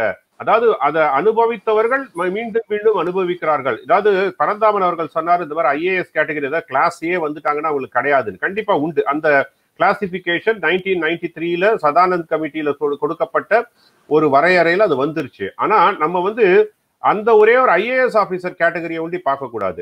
பலதரப்பட்டவர்கள் அவர்கள் பொருளாதாரத்தில் முன்னேறி தங்களது மகன்களையோ மகளையோ அவர்கள் வந்து அவங்களுக்கு ஒரு பெனிஃபிஷியல் ப்ரொவிஷன் கொடுக்க முடியும். அதாவது அவங்களுக்கு உண்டான ஒரு கோச்சிங் கொடுக்கறதுக்கோ இல்லை அவங்களுக்கு உண்டான வேற ஒரு பெனிஃபிட்ஸ் கொடுக்கறதுக்கோ அந்த கல்வியை கொடுக்கறதுக்கு இருக்கக்கூடிய இடத்தில் இருப்பவர்கள் அந்த சலுகைகளை மீண்டும் மீண்டும் அனுபவிச்சுட்டு இருக்காங்க. ஆனா அது எந்த விதத்திலையும் கொடுக்கறதுக்கு இயலாத ஒரு பிற்படுத்தப்பட்ட சமூகம் அதை அனுபவிக்காமல் இருக்கிறது. இதை வந்து சரி செய்ய வேண்டியது. இன்னொன்னு சொல்றான், இதையும் கூட நம்ம இந்த மாதிரி ஒரு விவாதத்திலேயோ இல்ல ஒரு லெட்டர் எழுதியோ ஒன்றும் பண்ண முடியாது. இதையும் வந்து ஒரு பாராளுமன்றத்தில் இதை பற்றி பேசி விவாதித்து ஒரு முடிவுக்கு வர வேண்டிய கட்டாயத்தில் இருக்கிறோம். ஏன்னா கிட்டத்தட்ட 70 ஆண்டுகள் நம்ம வந்து இந்த ஒரு ரிசர்வேஷன் இருந்திருக்கு. கிட்டத்தட்ட ஒரு 40 ஆண்டுகள் ஓபிசிக்கு, 28 ஆண்டுகள் ஒரு ஓபிசிக்கு இருக்கு. ஆனா அதை ஒரு இம்ப்ளிமெண்டேஷன்ல வரும்போது நிறைய பிரச்சனைகள் வருதுன்னும் போது இதை ஒரு தீர்க்கமாக விவாதித்து சரி செய்ய வேண்டிய கட்டாயம் வந்து பாராளுமன்றத்திற்கு ரொம்பவே அதிகமா இருக்கு அப்படின்னு அதிகமா சொல்றீங்க. இருக்கு. முதற்கட்ட கருத்தை நான் எடுத்துக்கிறேன் சார். இப்போ ரொம்ப முக்கியமா பாத்தீங்கன்னா திரு எஸ் ஜே சூர்யா அவர்கள் ஒரு குற்றச்சாட்டு முன் வச்சிருக்கிறாங்க. ஏற்கனவே வந்து விவசாயத்தில் இருந்து வரக்கூடிய வருமானத்தெல்லாம் எடுக்கல அப்படின்னு ஒரு பொய்யான குற்றச்சாட்டு முன்வைக்கிறாங்க திமுக. ஏன்னா ஏற்கனவே திமுக கூட்டணியில் இருந்திருக்கிறாங்க, நாராயணசாமி அமைச்சராக இருக்கும்போது கொண்டு வந்திருக்கிறாங்க, அப்பெல்லாம் அமைதியாக இருந்தீங்க அப்படின்னு ஒரு கேள்வி எழுப்புறாரு. அந்த கேள்விக்கு உங்களுடைய பதில் என்ன?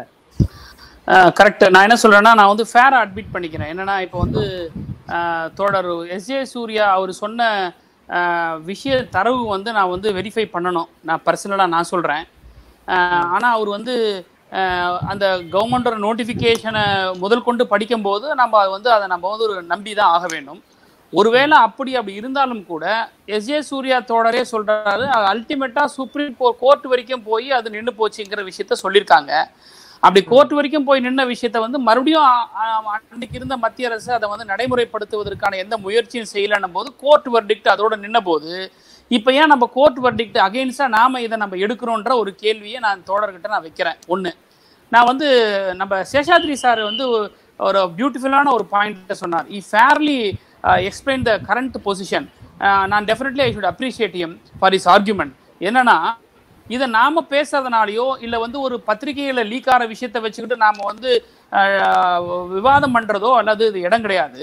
It's a right forum and the right பிளேஸுங்கிறது வந்து நாடாளுமன்றம் தான் அப்படின்னு சொல்லி சேஷாத்ரி சார் ரொம்ப அருமையா சொன்னார். அது உண்மையான விஷயம்தான்.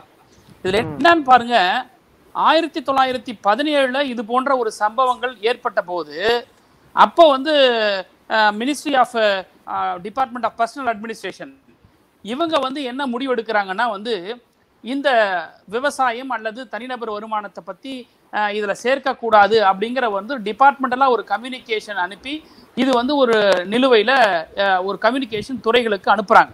இது வந்து நாடாளுமன்றத்தில் வந்து இது பற்றின விஷயங்கள் வந்து விவாதிக்கிறதுக்காக வரும்போது 2019 மார்ச் மாதம் 9ஆம் தேதி நாடாளுமன்ற நிலைக்குழு, த parliamentary standing committee for backward classes, இவங்க இந்த நிலைக்குழு என்ன பண்றாங்கன்னா 9/3/2019 ஒரு ரிப்போர்ட்டை சப்மிட் பண்ணிருக்கு பார்லிமெண்டரி ஸ்டாண்டிங் கமிட்டி.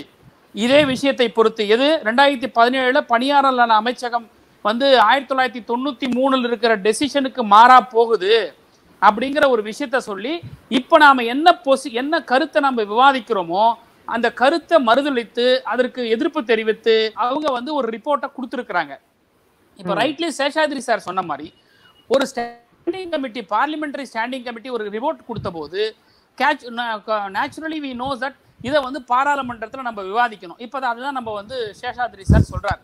ஸோ பாராளுமன்றத்தில் விவாதிக்கிறதுக்கு மார்ச் 2019 ஸ்டாண்டிங் கமிட்டி கொடுத்த உடனே என்ன பண்ணுதுன்னா, இந்த பிரசன்ட் மத்திய அரசு மோடி அரசாங்கம் உடனே பிபி சர்மா அவருடைய கமிட்டியை அப்பாயின்ட் பண்றாங்க.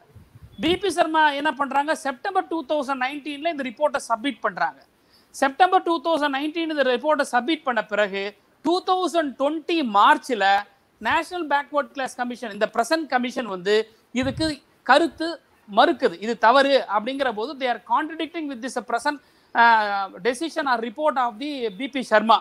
ஆனா இப்போ வந்து நேஷனல் பேக்வர்ட் கிளாஸ் கமிஷன் வந்து they are backing up with their earlier decision.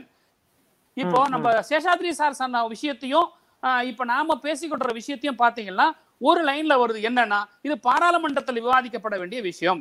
அப்போ ஒரு பாராளுமன்றத்தில் விவாதிக்கப்பட வேண்டிய விஷயத்தை நான் கான்ஸ்டிடியூஷனல் பாடியா இருக்கக்கூடிய ஒரு farmer secretary R the sitting secretary of the கவர்மெண்ட்டை வச்சு ஒரு 3 மெம்பர் கமிட்டி, ரைட்லி சூர்யா தோழர் சொன்ன மாதிரி இந்த கமிட்டி வந்து கான்ஸ்டிடியூஷனல் அத்தாரிட்டி கிடையாதுன்னு சொல்றாரு.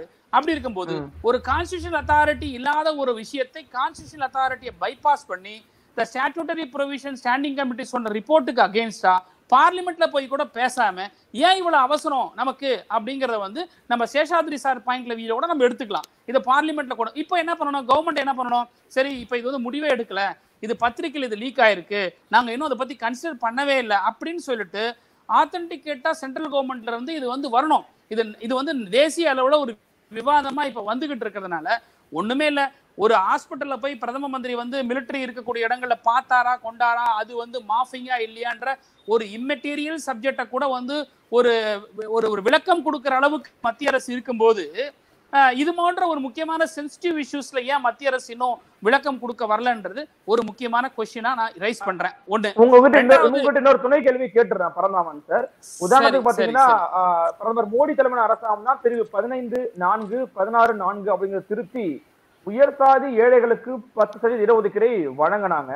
அதற்கு நாடாளுமன்றத்துல பேசி உடனடியாக அவசர சட்டம் எல்லாம் போட்டு பண்ணாங்க. அதே போலவே இதை பண்ணலாம்னு நினைக்கிறீங்களா? அது மாதிரி இது ஏன் ஸ்டெப் எடுக்குன்னு சொல்ல வரீங்களா? அதையும் இதையும் ஒப்புமைப்படுத்துறீங்களா? இல்ல, கரெக்ட். இது வந்து அந்த economically weaker section issues quite different.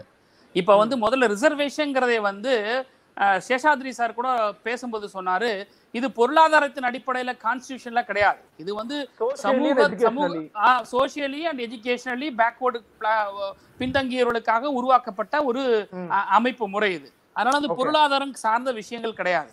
இப்போ எக்கனாமிக்கலி பேக்வர்ட் கிளாஸஸ் வந்து சட்டத்துல, அரசியல் சாசனத்துல கிடையவே கிடையாது.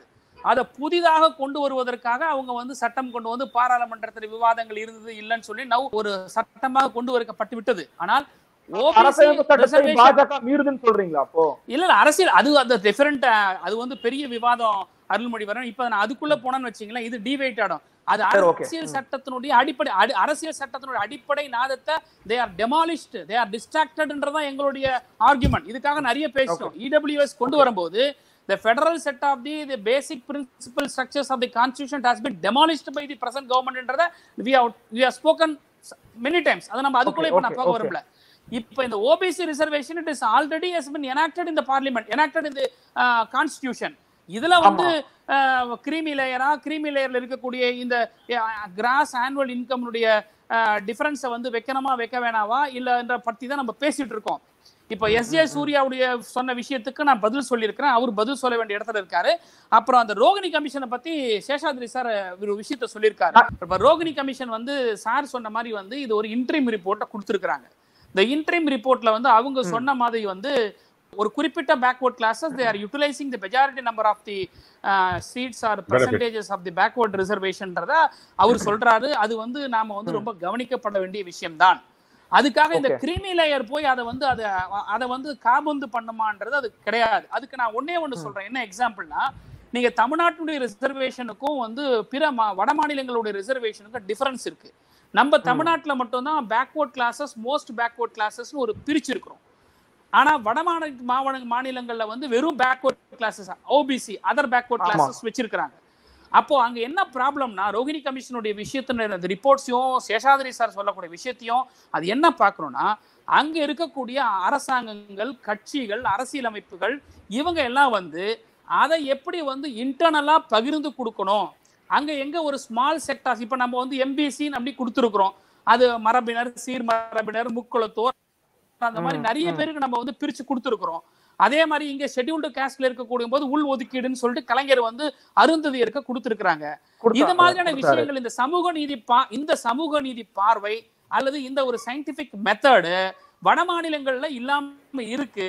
மேபி இப்போ வந்து இது ஒரு moment create ஆயிருக்கிறதுனால they may learn from the southern state, particularly தமிழ்நாட்டை பத்தி படிச்சாங்கன்னா டெஃபினட்டா அவங்க அண்டர்ஸ்டாண்ட் பண்ணி வரும்போது இல்ல OBCல எங்களுக்கும் சிலதை பிரிச்சு கொடுங்க அப்படிங்கிற ஒரு ஆர்குமெண்ட் உருவாகலாம்.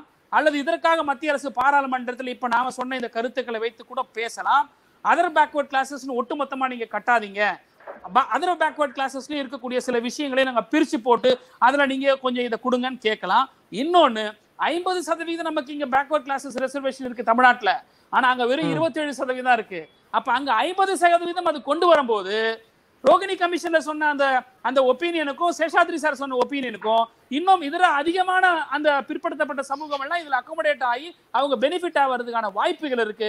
அதனாலதான் திமுக இன்னைக்கு 50% இடஒதுக்கீடு பிற்படுத்தப்பட்டவர்களுக்கு இருக்க வேண்டும். சலோனிக்குமார் வழக்கும் இப்போது திமுக போட்ட வழக்கும் வித்தியாசம் இருக்குங்கிறத நாங்க வாதிட்டு வந்துருக்கோம். SJ சூர்யா சார், இப்ப அவர் சொல்லிருக்கக்கூடிய கருத்துல ரொம்ப முக்கியமா வச்ச ஒரு வாதம் என்னன்னு பாத்தீங்கன்னா, நீங்க ஒரு குற்றச்சாட்டை முன் வச்சீங்க, அதை அவர் ஏத்துக்கிறாரு. அப்படி இருந்தாலும் கூட உச்சநீதிமன்றமே மறுத்த ஒரு விஷயத்த ஒரு கமிட்டி போட்டு அந்த கமிட்டி மூலமா இப்படியான விஷயங்களை வெளியிடுவதற்கான தேவை எங்கிருந்து வந்தது, அவசியம் எங்கிருந்ததுன்னு கேட்கிறாரு.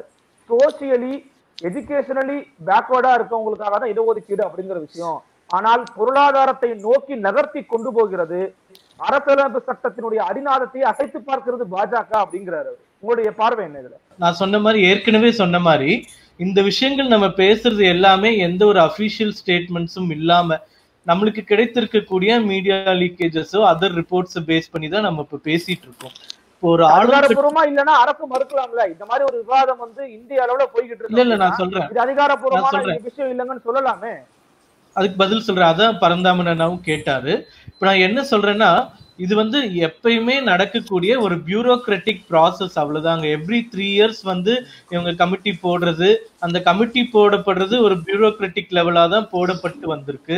சோ இந்த விஷயங்கள்லாம் எல்லாமே ஒரு தேவையின் அடிப்படையில தான் போடப்படுது, எல்லாமே ஒரு அஜெண்டா வச்சுதான் போடப்படுதுங்கிறாங்க, குற்றச்சாட்டை முன்வைக்கிறாங்க. இல்ல பிரதர், நீங்க போன 2014 இதே மாதிரி இந்த டிஸ்கஷன்ஸ் அந்த கிரிமி லேயரோட உச்சபட்ச வரம்பை இன்க்ரீஸ் பண்ணும்போது பாத்தீங்கன்னா அப்பவும் இதே ரிப்போர்ட்ஸ் வந்துச்சு. அதாவது அக்ரிகல்ச்சர் இன்கம் ஆட் பண்ண போறாங்களா, பேரண்ட்ஸோட இன்கம் ஆட் பண்ண போறாங்களா, இது வந்து ஒவ்வொரு டைமும் வரக்கூடிய ஒரு வாதம் தான். பட் அது வந்து சில பேர் சில பேர் அரசாங்கத்திலயோ மற்ற இடங்கள்லயோ இது வரது நியாயம்னு கூட நினைச்சிட்டு இருந்திருக்கலாம், அவங்களுடைய கருத்துக்களா கூட இது பார்க்கப்படலாம். But at the end of the டே அரசாங்கம் இதை ஏத்துக்குதா? இப்ப நான் சொன்ன மாதிரி இந்த விஷயத்த சர்மா கமிட்டி அவர்கள் கொடுத்த விஷயத்த கேபினெட் நோட் போட்டு இது சம்பந்தப்பட்ட அமைச்சகங்களுக்கு அனுப்பப்பட்டிருக்கு. For example social justice ministry இவங்களுக்கு எல்லாம் வந்து அனுப்பியிருக்காங்க. அரசாங்கத்துடைய கருத்து என்னவா இருக்கணும் அப்படின்ற விஷயங்கள் கேட்கப்பட்டிருக்கு. அதே மாதிரி ஓபிசி கமிஷனுக்கும் கேட்கப்பட்டிருக்கு. இந்த விவாதத்துடைய ஸ்டார்டிங்லேயே பரந்தாமன் அண்ணா ஒத்துக்கிட்ட மாதிரி இந்த கான்ஸ்டிடியூஷனல் ஸ்டேட்டஸ் இந்த பாடிக்கு கொடுத்தது நம்ம அரசு. அது மட்டும் இல்லாம நீங்க மண்டல் கமிஷன் ஹிஸ்டரியில இருந்து பாத்தீங்கன்னா 79 அந்த ஆணையம் உருவாக்கப்பட்ட போது மொரார்ஜி தேசாய் பிரதமரா இருந்தப்போ பாரதிய ஜனதா கட்சியின் அங்கத்தால்தான் இது நியமிக்கப்பட்டது. பரிந்துரைகள் ஏற்கப்பட்ட 89வது ஆண்டிலையும் பாரதிய ஜனதா கட்சி தான் வந்து கூட்டணி கட்சியா இருந்திருக்கு. இன்னைக்கும் வந்து இப்போ ஜஸ்டிஸ் ரோஹிணி அறிக்கையின் பத்தி பேசிட்டு இருந்தோம். இப்ப நான் என்ன சொல்ல வரேன்னா, ஜல்லிக்கட்டு தொடங்கி காவிரி ஆணையம் தொடங்கி தமிழகம்னு மட்டும் இல்லாம இந்தியா முழுக்க காஷ்மீர் பிரச்சனை முதற்கொண்டு லாங் டேர்ம்ல இருக்கக்கூடிய பிரச்சனைகளை தீர்த்துட்டு வர்றது இந்த அரசாங்கம் தான். அதுல யாருக்கும் மாற்று கருத்து இருக்க முடியாது. அப்ப இந்த ஓபிசி ஒரு சின்ன ஒரு விமர்சன பார்வையும் இருக்கு. விமர்சன பார்வை அதுக்கு சேர்த்து நீங்க பதில் சொல்றீங்கன்னு நினைக்கிறேன். உதாரணத்துக்கு பாத்தீங்கன்னா இன்னும் பீகார் தேர்தலுக்கு இன்னும் கொஞ்சம் மாதங்கள் தான் இருக்கு, நெருக்கத்துல இருந்துகிட்டு இருக்கு. பீகார் மாநிலத்துல பாத்தீங்கன்னா கிட்டத்தட்ட 56% ஓபிசி பிரிவினர் இருக்கிறாங்க. இப்போ இந்த ஒரு இடஒதுக்கீடு நீங்க போய் கொண்டு போய் வச்சீங்க அப்படின்னா, ஒருவேளை அமல்படுத்தப்பட்டுச்சு அப்படின்னா ஓபிசி பிரிவிலேயே இருக்கக்கூடிய விளிம்பு நிலை ஓபிசி பிரிவினுடைய வாக்குகளை பெறுவதற்கான ஒரு யுக்தியாக அதை பாஜக பயன்படுத்துவாங்க. உதாரணத்திற்கு பாத்தீர்களா, ஓபிசிலே இருக்கக்கூடிய அதிகமான சம்பளம் பெறுவதும் நாங்க இடஒதுக்கீடு நீக்கி இருக்கிறோம் அப்படிங்கிற ஒரு விஷயத்தை முன்வச்சு இதை காய் நகர்த்தி கொண்டு போவாங்கன்னு சொல்றாங்க.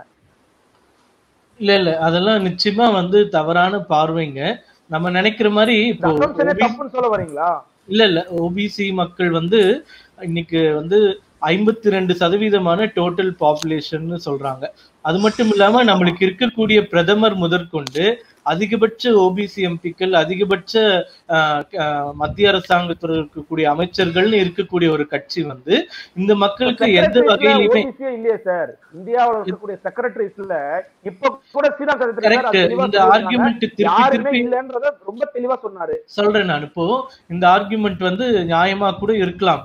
பட் அதனுடைய காரணம் என்னன்னு நம்ம பார்க்கணும். வெறும் ஒரு 6 ஆண்டு காலம் இருந்த பாஜக அரசுனால இந்த நிலை வந்திருக்கா? இப்ப செக்ரட்டரியா இன்னைக்கு வந்திருக்கிறவங்க கூடிய எல்லாருமே 30-40 வருஷம் சர்வீஸ்ல இருக்கிறவங்க. அப்ப வந்து இது ஒரு கட்சி வந்து ஒரு 6 ஆண்டு காலத்துல இது எல்லாத்தையும் மாத்திட முடியுமா அப்படின்றது பேச முடியாது. நம்ம இப்ப ஆண்டாண்டு காலமா இருக்கிற நடைமுறை தான் இன்னைக்கும் நம்ம ஃபாலோ பண்ணிட்டு வரோம். அதுல குறைகள் இருக்கு, அது மாற்றணும் மாற்றங்களை இல்லங்க. இப்போ செக்ரட்டரி நீங்க சொல்றீங்க, நான் ஒத்துக்கிறேன். செக்ரட்டரி லெவல்ல கம்மியா இருக்காங்கன்னு சொல்றோம். இப்ப செக்ரட்டரி லெவல்ல அந்த ப்ரமோஷன் அந்த அப்பாயின்மெண்ட்ஸ் எல்லாம் எப்படி நடக்குதுங்க? இப்போ வந்து 70 ஆண்டு காலமா ஒரு சிஸ்டம், ஒரு பிராக்டிஸ் வந்து நம்ம வச்சிருக்கோம். இப்போ திடீர்னு அதுல ஓபிசி ரிசர்வேஷன் இல்லைன்றதுனால 100 பேரை நம்ம கொண்டு போய் அப்பாயிண்ட் பண்ற அளவுக்கு பிளெக்சிபிளா நம்ம சிஸ்டம் இருக்குங்களா? எல்லாரும் சொல்ற மாதிரி அடிப்படையில கிடையவே கிடையாது. ஆனா எக்கனாமிக்ல வேகமா கொண்டு வந்தீங்கல்ல. ஒரு சின்ன குறுக்கீடு மடிக்கணும், சின்ன குறுக்கீடு. இப்ப சூர்யா அவர் சொல்ற மாதிரி இப்ப வந்து வட இந்தியாவில வந்து பெரும்பகுதியான வந்து முற்பட்ட சமூகத்தவங்க தான் மத்திய அரசாங்கத்தினுடைய செயலாளர்களாக இருக்கிறாங்க. அது வந்து ஒரு குறிப்பிட்ட ஒரு 5 ஆண்டு காலத்தில் அல்லது ஒரு 10 ஆண்டு கால ஆட்சியில் வந்து பிஜேபியால் இது வந்து சரி செய்து பிற்படுத்தப்பட்டவர்களை இன்னும் அதிகமாக கொண்டு வர முடியாது, அதுக்கு சில டைம் வேணும்னு சொல்லி ஒரு நியாயமான கருத்தை தோழர் சொல்கிறாரு. ஆனால் இப்போ மோடி எடுக்கக்கூடிய மாண்புமிகு பாரத பிரதமர் மோடி அவர்கள் எடுக்கக்கூடிய இந்த நடவடிக்கை இன்னும் பிற்படுத்தப்பட்ட செயலாளர்கள் மத்திய அரசாங்கத்தில் வராம போகிறது தான் வழியே தவிர வருவதற்கான வழி அல்ல. அதற்கான விடையை பேசுவோம். ஸ்ரீராம் சார், இப்போ அவரு சொல்லியிருந்த ஒரு கருத்தையும் நீங்க கேட்டிருப்பீங்க. அவர் என்ன சொல்றாருன்னா, இந்த 6 ஆண்டு காலத்துல எல்லாம் உடனடியே சரி செஞ்சிட முடியாது, அதுல நம்ம பிளெக்சிபிளா மூவ் பண்றதுக்கான வாய்ப்புகள் இல்லைங்கிறாரு. அதே சமயம் நான் கேட்டிருந்த கேள்வி, இந்த தேர்தலை ஒட்டிய ஒரு வாக்குறுதிகளை வழங்குவதற்காக முக்கியமா பீகாரோட தேர்தல், ஏற்கனவே பீகார்ல ஒரு முறை பாஜக இது போன்ற ஒரு மூவ்ஸ் எல்லாம் எடுத்து கொஞ்சம் அவங்களால கொஞ்சம் அங்க நிலைக்க முடியல. மீண்டும் இதை கையில் எடுத்து இதன் மூலமாக அங்க இருக்கக்கூடிய ஓபிசி பிரிவினுடைய வாக்குகளை பெற முயற்சி செய்கிறார்களா? ஒன்று. இரண்டாவது, என்னுடைய மிக முக்கியமான கேள்வி, இது போன்ற விஷயங்களை கொண்டு வந்தீங்க அப்படின்னா ஓபிசி பிரிவினருக்குள்ளேயே ஒரு வர்க்க வேறுபாட்டை, ஒரு பொருளாதார வேறுபாட்டை உருவாக்கி விடாதா இது? சார், 2 விஷயம் அது சொல்றேன் நானு. பீகார் எலெக்ஷன்ல, போன முறை நடந்த பீகார் எலெக்ஷன்ல இதே மாதிரிதான் எதிர்கட்சிகள் பாஜகவை பிற்படுத்தப்பட்டவர்களுக்கு எதிரான ஒரு அரசியல் அப்படின்னு சொல்லி மோகன் பகவத் அவர்கள் சொன்னதாக சொல்லி ஒரு விஷயத்த சொன்னாங்க. இந்த மாதிரி ஓபிசிக்கு எல்லாம் நீங்க வந்து ரிசர்வேஷன் கொடுக்கக்கூடாது, பேக்வர்ட் கிளாஸுக்கு ரிசர்வேஷன் கொடுக்கக்கூடாது அப்படின்னு சொன்னதாக ஒரு கருத்தை முன்வைத்து அதனால வந்து பாஜக சில சரிவை சந்தித்தது. அப்படி இருக்கும்போது எந்த ஒரு அரசியல் கட்சியும் இந்த மாதிரி ஒரு எலக்டோரல் பாலிடிக்ஸ்ல வரும்போது இந்த மாதிரி கேம்பிளே பண்ண மாட்டாங்க. Okay, that is one. என்னுடைய அரசியல் விமர்சகராக நான் வைக்கக்கூடிய ஒரு பார்வை. ரெண்டாவது, பீகார்லயும் கூட இந்த ஒரு பார்வை, இந்த மாதிரி நீங்க ஒன்னு எடுத்துன்னு வந்தீங்கன்னா என்ன ஆகும், இது பிஜேபிக்கு ஒரு பேக்லாஷா தான் ஆகும். இப்போ பிஜேபி இதை வந்து எடுத்துட்டு வராங்கன்னு வைப்போம். ஏன்னா இது வரைக்கும் நான் படிச்ச வரைக்கும் இந்த ஷர்மா ரிப்போர்ட் பொறுத்த வரைக்கும் இதை செப்டம்பர் மாதம் அதை கொடுத்து இதை வந்து மற்றவங்கள்ட்ட கருத்து கேட்டிருக்காங்க. இதனுடைய எந்த ஒரு அம்சமும் வெளியில வரவில்லை. இதுல 12 லட்சம் வரைக்கும் அதனுடைய உச்சவரம்பை இன்க்ரீஸ் பண்ற மாதிரி கொடுத்திருக்கிறதாக ஒரு சில ரிப்போர்ட் கொடுக்குறாங்க. சேலரி இன்க்ளூட் பண்ணணும்ன்றாங்க, ஒரு இடத்துல அக்ரிகல்ச்சர் இன்கம் இன்க்ளூட் பண்ணணுமான்னு சொல்லிருக்காங்க. அதெல்லாம்ட்டு இந்த மாதிரி எந்த ஒரு விஷயமும் நடக்கவில்லை. இதே மாதிரி நான் அந்த ஜஸ்டிஸ் ரோஹிணி கமிஷனுடைய இன்டரிம் ரிப்போர்ட்டை சொல்லும் போது சொன்ன இன்னொரு விஷயமும் அதுல சொல்லியிருக்காங்க. இந்த மாதிரி வந்து ஒரு சில ஜாதி பிரிவுகள் ஒண்டி இந்த ஒரு சலுகைகளை அனுபவிக்கும் போது அதுக்குள்ளேயே ஒரு உட்பிரிவுகள், அதாவது 7% வந்து ஏற்கனவே அனுபவிச்சவர்களுக்கு, 10% கொஞ்சமாக அனுபவிச்சவர்களுக்கு, மீதி 10% ஒண்ணுமே அனுபவிக்காதவர்களுக்கு அந்த மாதிரி கொடுக்க முடியுமா அப்படின்ற ஒரு சில தாட் ப்ராசஸ்லாம் வந்துட்டு இருக்கு. ஓகே, சோ இதுதான் வந்து இந்த மாதிரி இதுதான் வந்து ஒரு கமிஷன்ஸ்ல இருக்க. இன்னும் ஓபிசிலயோ பேக்வர்ட் கிளாஸ்லயோ ஒரு மிகப்பெரிய ஒரு சேலஞ்ச் அக்ராஸ் இந்தியா இருக்கிறதுக்கு இன்னொரு ரீசன் என்னன்னா, இதே தமிழ்நாடு தான், தமிழ் சமூகம் தான், இங்க நம்ம இருக்கிற சில ஜாதிகள், தமிழ்நாட்டுல சில ஜாதி பிரிவுகள் ஓபிசி கீழே வருது, பாண்டிச்சேரியில ஓபிசி கீழே வரல. அதே மாதிரி ஆந்திரால இருக்கக்கூடிய சில ஜாதி பிரிவுகள் அது வந்து அங்க இருக்கிற பிசி கம்யூனிட்டியில வருது, தமிழ்நாட்டுல பிசி கம்யூனிட்டி கீழே வரல. சோ நீங்க ஒரு எஸ்சிலயோ ஒரு எஸ்டிலயோ பழங்குடி மக்களாட்டம் இல்லைன்னா வந்து அவங்க எஸ்சி எஸ்டியில வரும்போது என்ன ஆயிடுது, உங்களுக்கு பட்டியலின சமூகத்துல அது எல்லா இடத்துலயுமே வந்து ஒரு ஸ்டாண்டர்டைஸ்டா வந்துருது. ஆனா ஒரு பேக்வர்ட் கம்யூனிட்டி அப்படின்னு கண்ட்ரி முழுக்க பார்க்கும்போது இந்த ஸ்டாண்டர்டைசேஷன் அப்ளை ஆகவில்லை. அதனாலதான் வந்து இந்த இம்ப்ளிமெண்டேஷன்ல பல இடத்துல தகராறு வந்திருக்கு. இன்ஃபேக்ட் நீங்க எஜுகேஷனல் இன்ஸ்டிடியூஷன்ஸுக்கு, அதுவும் ஹையர் எஜுகேஷனுக்கு 2004 ஒரு ஜட்ஜ்மெண்ட் வந்து 2007 தான் வந்து இந்த ஓபிசிக்கு உண்டான ஒரு இடஒதுக்கீடே வந்திருக்கு. ஸோ அதுவும் நான் 1993ல நம்ம வந்து எடுத்துட்டு கொண்ட 1992ல எடுத்துட்டு வந்த மண்டல் கமிஷனோடைய 27% ஹையர் எஜுகேஷன்ஸுக்கே 2007 கிட்ட தான் வந்திருக்கு. ஸோ இது வந்து அதனால நீங்க வந்து ஒரு இதுல வந்து கவர்மெண்ட்ல இப்ப வந்து செக்ரட்டரி லெவல்ல எல்லாம் ஓபிசி வந்துட்டாங்களா அப்படின்னு பார்க்கும்போது பல அந்த ஒரு என்னன்னு சொல்றது சீனியாரிட்டி விஷயத்துல வரலன்றதுதான் முக்கியம். ரெண்டாவது, ஆனா நான் ஒத்துக்கிறேன், இல்ல நான் சொல்றேன், ரெண்டாவது ஒரு விஷயம் ஒத்துக்கொள்ள விஷயம் வேண்டியதுன்னா, நிறைய வேகன்சிஸ் ஓபிசிக்கோ எஸ்சிக்கோ எஸ்டிக்கோ கொடுக்க வேண்டிய வேகன்சிஸ் ஃபில் அப் பண்ணாமையும் இருக்கு. இது வந்து 6 வருஷத்துல வரல. கடந்த 50 வருஷங்களாகவே வந்து நிறைய அந்த வேகன்சிஸ் ஃபில்அப் பண்ணாம வந்துட்டு இருக்கு. இந்த ஓபிசிக்கு உண்டான ரிசர்வேஷன் 1990ல வந்த பிற்பாடு கூட அந்த வேகன்சிஸ் ஃபில்அப் பண்ணாம அக்குமுலேட் ஆகிட்டே தான் வந்துட்டு இருக்கு. அதை யாருக்கும் கொடுக்கலையே தவிர அது இன்னும் கிட்டத்தட்ட 70,000 இது வந்து வேகன்சிஸ் எல்லா ரிசர்வேஷனுக்கு உண்டாது அக்ராஸ் இந்தியா ஃபில்அப் ஆகாம இருக்குன்றது ஒரு உண்மையான விஷயம். அதை எடுத்துக்கிறேன். ரொம்ப முக்கியமான ஒரு கேள்வியாக சொல்லிடுங்க சார். சொல்லுங்க சார், நீங்க உங்க கருத்தை சொல்லுங்க. பரந்தாமன் சொல்லுங்க. சொல்லிடுறேன், ஏன்னா சோ தட் கிளாரிட்டி கிடைக்கும். இப்போ சேஷாத்ரி சார் வந்து ஒரு பியூட்டிஃபுல்லான ஒரு பாயிண்ட் சொன்னாங்க. அதாவது வந்து ரிசர்வேஷனை பொறுத்த வரைக்கும் வந்து செக்ரட்டரிஸ்லாம் வந்து இப்போ வந்து forward community central government secretaries நிறைய பேர் இருக்கிறாங்க. அதுக்கு காரணம் வந்து அந்த மூப்பு அடிப்படையில் சீனியாரிட்டி, மோரோவர் வந்து வேகன்சிஸ் வந்து பேக்லாக் ஆகி அப்படியே இருக்கு அப்படிங்கிற ஒரு விஷயத்த வந்து ரொம்ப பியூட்டிஃபுல்லாக ஒரு விஷயத்த சொல்லியிருக்காங்க. இப்போ இதுதான் ப்ராப்ளம். தமிழ்நாட்டிற்கும் வட மாநிலத்திற்கும் இருக்கக்கூடிய பிரச்சனை என்னன்னா, தமிழ்நாட்டில் வந்து இடஒதுக்கீடை வந்து கடைபிடிப்பதில் வந்து பின்பற்றுவதில் வந்து தமிழ்நாட்டில் இருக்கக்கூடிய அரசியல் கட்சிகள்லாம் ஒருமித்த குரலோடு இருக்கிறது. ஆனால் வடநாட்டில் அப்படிப்பட்ட ஒரு நிலைமை அரசியல் கட்சிகள் மத்தியிலும் இல்லை, அரசாங்கத்திலும் இல்லை. அப்போ இது இம்ப்ளிமெண்ட் பண்ண கேள்வி இருக்கு. என்னன்னா இப்ப நீங்க பாஜகவை பார்த்து இந்த கேள்வி எழுப்புறீங்க. இந்த மாதிரி இல்ல பாஜக இல்ல சார், நோ நோ நோ இல்ல பாஜக இல்ல, இது ரெண்டு எல்லா மத்திய அரசுக்கு தான். இது என்னன்னா இல்ல ஒரு இல்ல இல்ல ஒரு விஷயம் இதே கேள்வி எழுப்பிருக்கீங்களா? காங்கிரஸ் இல்ல இல்ல இருக்கு கேட்டிருக்கீங்களா? இருக்கு இருக்கு இருக்கு இருக்கு. அதாவது வந்து நான் அதான் சொல்ல வரேனே, இது மத்திய பாஜக நோக்கி மட்டும் இந்த கேள்வி இல்லை இப்போதைக்கு. இப்ப சேஷாத்ரி சார் சொன்ன விஷயம் கரெக்ட். அதாவது வந்து நெடுங்காலமா வந்து பிற்படுத்தப்பட்டவர்களுக்கான அந்த இடஒதுக்கீட்டுகள் அந்த வேகன்சி இருக்கிறதுக்கு காரணம் இது எல்லா மத்திய அரசுகளும் காரணம். இது மத்திய அரசுகள் காரணம் என்பதை காட்டிலும் அரசாங்கத்தை இயக்கி கொண்டிருக்கிற நடைமுறைப்படுத்துகிற முற்பட்ட சமூகத்தினுடைய அந்த அதிகாரிகள் அவங்க இதை வந்து இம்ப்ளிமெண்ட் பண்றதுக்கு முட்டுக்கட்டையாக இருந்துகிட்டு இருக்கிறாங்க. அந்த வந்து அந்த இடஒதுக்கீடு பங்குல திமுகவும் இருந்திருக்கு தானே, திமுகவும் பங்கு பெற்றீங்க. இல்ல இல்ல சார், அதாவது ரெண்டு விஷயம். நீங்க வந்து ஒரு துண்டா அதை போனீங்கன்னா அதை வந்து நம்ம பேசுற பெரிய விவாதமா இருக்கும். நீங்க ஒரு அரசாங்கத்தில் அங்க வகிக்கக்கூடிய ஒரு கட்சி எந்தெந்த பிரச்சனைகள் பெரிதாக நாடு முழுவதும் எழுப்பப்படுகிறதோ அல்லது மாநிலம் சார்ந்த உரிமைகள் வந்து மறுக்கப்படுகிற போதோ அதற்கான குரல் கொடுப்பது, போராடுவது என்பது திமுக என்றைக்கும் அதுல வந்து நாங்க வந்து தோல்வி அடையவே கிடையாது. திமுகவுடைய தலைவர் கலைஞர் அவர்கள் கூட பல காலமாக சொல்லுகிறார், மத்திய அரசினுடைய பிற்படுத்தப்பட்ட ஒரு இடஒதுக்கீட்டுல வந்து முழுமையா நடைமுறைப்படுத்தணும், அந்த இடம் வேகன்சி எல்லாம் நீங்க ஃபில்அப் பண்ணணும்னு சொல்லியிருக்கிறோம். நான் ஏன் சேஷாத்ரி சார் சொன்ன பாயிண்ட்டுக்குள்ள வரேன்னா, அவர் சொன்ன பாயிண்ட் கரெக்ட். நிறைய வேகன்சிஸ் இருக்கு, காரணம் அது மத்திய அரசு ஈவன் இப்ப இருக்கக்கூடிய மாண்புமிகு மோடி தலைமையிலான அரசாங்கம் இந்த வேகன்சியை ஃபில் பண்ணணும்னு நினைச்சா கூட அந்த முற்பட்ட சமூகத்தை சேர்ந்த செயலாளர்கள் இன்னைக்கு உட்கார்ந்து இருக்குங்க, அதை செயல்படுத்துவதற்கு முட்டுக்கட்டையாக இருப்பதுதான் அரசாங்கத்தில் இருக்கக்கூடிய ஒரு பிரச்சனை. இன்னொன்னு ஒரு முக்கியமான விஷயம் சொன்னா அதை சொல்லி நான் முடிச்சுக்கிறேன். இன்னொரு முக்கியமான விஷயம், இப்ப வந்து ஒரு மாநிலத்திலிருந்து இன்னொரு மாநிலத்திற்கு வந்து பிற்படுத்தப்பட்டவர்களுடைய ஸ்டேட்டஸ் மாறுது.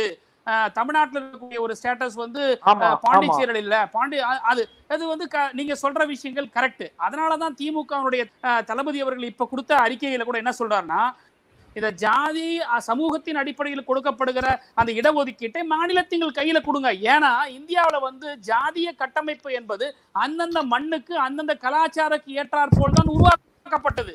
நீங்க ஒற்றை இந்தியா மாதிரி, ஒரு ரேஷன் கார்டு மாதிரி, ஒரு இந்தியா மாதிரி நீங்க ஜாதிகளை கொண்டு வர முடியாது. நீங்க பீகார்ல இருக்கக்கூடிய ஒரு பிற்படுத்தப்பட்டவரையும் உத்தரப்பிரதேசத்தில் இருக்கக்கூடிய பிற்படுத்தப்பட்டவரையும் தமிழ்நாட்டில் இருக்கக்கூடிய பிற்படுத்தப்பட்டவரையும் ஒரே மாதிரி பார்க்க முடியாது. அந்த பிற்பட்டவருடைய கலாச்சாரம் வேற, இங்க பிற்பட்டவருடைய கலாச்சாரம் வேற. ஏன் ஆதி திராவிடரை சேர்ந்த தமிழ்நாட்டில் இருக்கக்கூடிய பழக்க வழக்கத்திற்கும் ஆந்திராவில் இருக்கக்கூடிய ஆதி திராவிடைய பழக்க வழக்கத்துக்கு வித்தியாசம் இருக்கு. ஆக மத்திய அரசை சார்ந்தவர்களாம் சரி, மத்திய அரசு சார்பாக பேசக்கூடியவர்களாக இருந்தாலும் சரி, அல்லது பொதுவாக பேசக்கூடிய விஷயங்கள் என்னன்னா, இந்தியா முழுவதும் பிற்படுத்தப்பட்ட ஒரு சமூகத்தினுடைய அந்த ஒரு இன்இக்வாலிட்டி இருக்கு. இந்த மாநிலத்துல இந்த சமுதாயம் வேறு மாநிலத்துல வேற மாதிரி இருக்கு. இதை நீங்க வந்து சத்தியமா சரி பண்ண முடியாது. இது பிறப்பால் உருவாக்கப்பட்டது. இது சரி பண்ண முடியாது. தேர்தலை ஒட்டிதான் இது போன்ற செயல்களை பாஜக செய்கிறது. நீங்க இல்ல நான் ஒரு கேரண்டி தரேன். நான் ஒரு கேரண்டி தரேன், பீகார் நவம்பர் எலெக்ஷன் வரைக்கும் இது நடைமுறைப்படுத்த மாட்டாங்க. ஏன்னா மோகன் பகவத் வந்து ஏற்கனவே 2015ல இந்த மாதிரி ஒரு கான்ட்ரோவர்ஷியல் ஸ்டேட்மெண்ட் சொன்ன பிறகு தென் அவங்க பிஜேபியுடைய ஸ்போக்ஸ் பர்சன்லாம் வந்து இதை வந்து திருத்துவதற்கான முயற்சிகளை ஏற்பட்டு பேசினார்கள். அவங்களுடைய பிரச்சாரங்கள்ல கூட பேசினாங்க. அதனால இதை இப்ப செய்ய மாட்டாங்க சார். 2G கூட லீக் ஆன விஷயம் தான் சார். ஆனா உருட்டலையா பெரட்டலையா, புரியுதுங்களா? பார்லிமெண்டினுடைய விவாதத்துக்கே வராத ஒரு விஷயம், ஒரு ஸ்டாண்டிங் கமிட்டில கூட விசாரிக்க முடியாத ஒரு விஷயம். ஓபிசி பிரிவினருக்கு நிச்சயமா இடஒதுக்கீடு மறுக்கக்கூடியதா தான் இருக்கும் அப்படிங்கறது உங்களுடைய இது அல்டிமேட்டா எங்க போவோம்னா இவங்களுக்கு அதிகமான நாடாளுமன்றத்துல பலம் இருக்கு. எப்படி அரசியல் சாசனத்துல சொல்லப்படாத பொருளாதாரத்தில் பின்தங்கியவர்களுக்கு இடஒதுக்கீடை கொண்டு வந்தார்களோ, இவங்க ஆட்சி போறதுக்குள்ள ஒட்டுமொத்த ரிசர்வேஷனும் பேக் பண்ணிட்டு சாக் பண்ணிட்டு போறாங்க.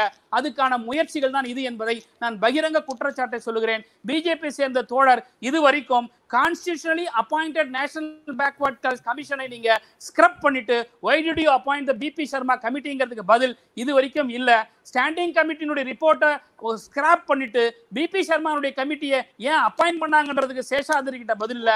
தயவு செய்து நீங்க முடிக்கும் போதாவது whether national backward class commission is whether it is valid under the constitution or not ங்கறத நீங்க கிளாரிஃபை பண்ணுங்க. ஓகே, நான் உங்களுடைய இறுதி கருத்தா பார்வையில எடுத்துக்கிறேன். சிவசேகர் சார், நான் கேட்ட கேள்விக்கும் உங்களுடைய பரந்தாமன் சொன்ன கேள்விக்கும் உங்களுடைய இறுதி கருத்தை பதிவு பண்ணிட்டீங்கன்னா நம்ம முடிச்சிடலாம்.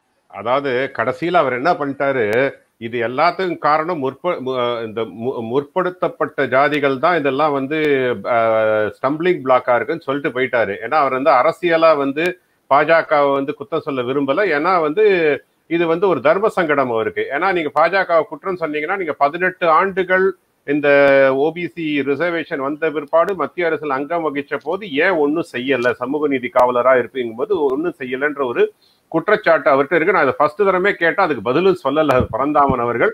கடைசியில ப்ராபப்ளி டைம் இருந்தா பார்க்கலாம். இது கடைசியில போற போக்குல யாரா திட்டலாம் பார்த்தா ஊருக்கு அழைச்சவன் பிள்ளையார் கோயில் ஆண்டின்னு சொல்லிட்டு அவங்க மேல பழிய போட்டு போயிட்டாரு நண்பர்.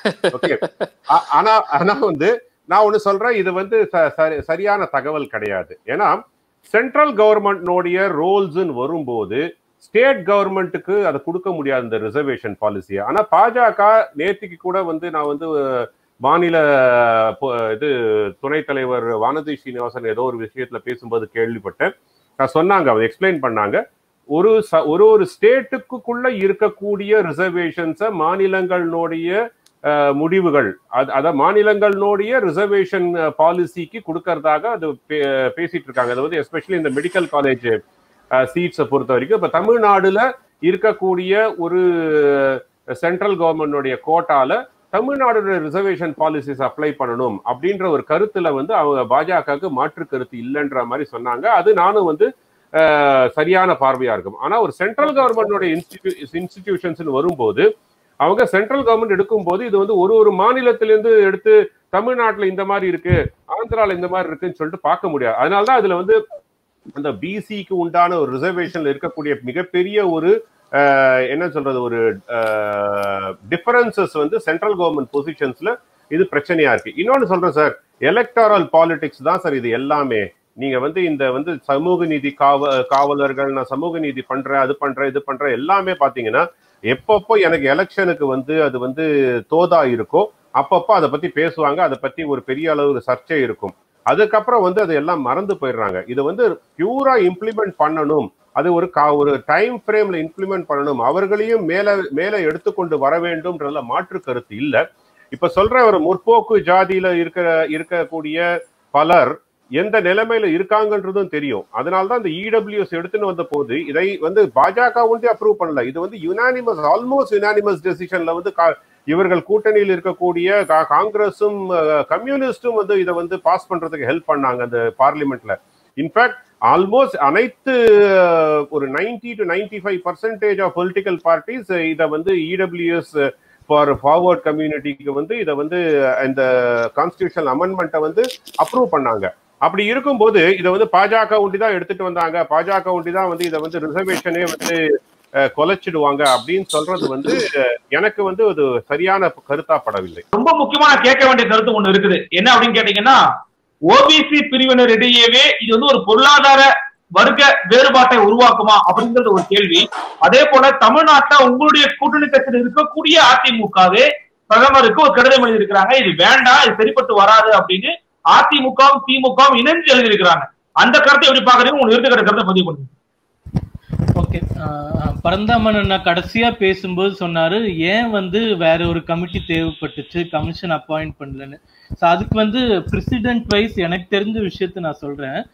காங்கிரஸ் அரசாங்கத்துல வந்து கடந்த முறை இதை வந்து 6 lakhs அப்படின்னு உயர்த்தினப்ப பாத்தீங்கன்னா இந்த முடிவை முதல்ல பரிந்துரைத்தது வந்து குரூப் ஆஃப் மினிஸ்டர்ஸ்ன்னு ஒரு கமிட்டி போட்டு திரு சிதம்பரம் அவர்கள் தலைமையில இந்த டெசிஷன் வந்து எடுத்தாங்க.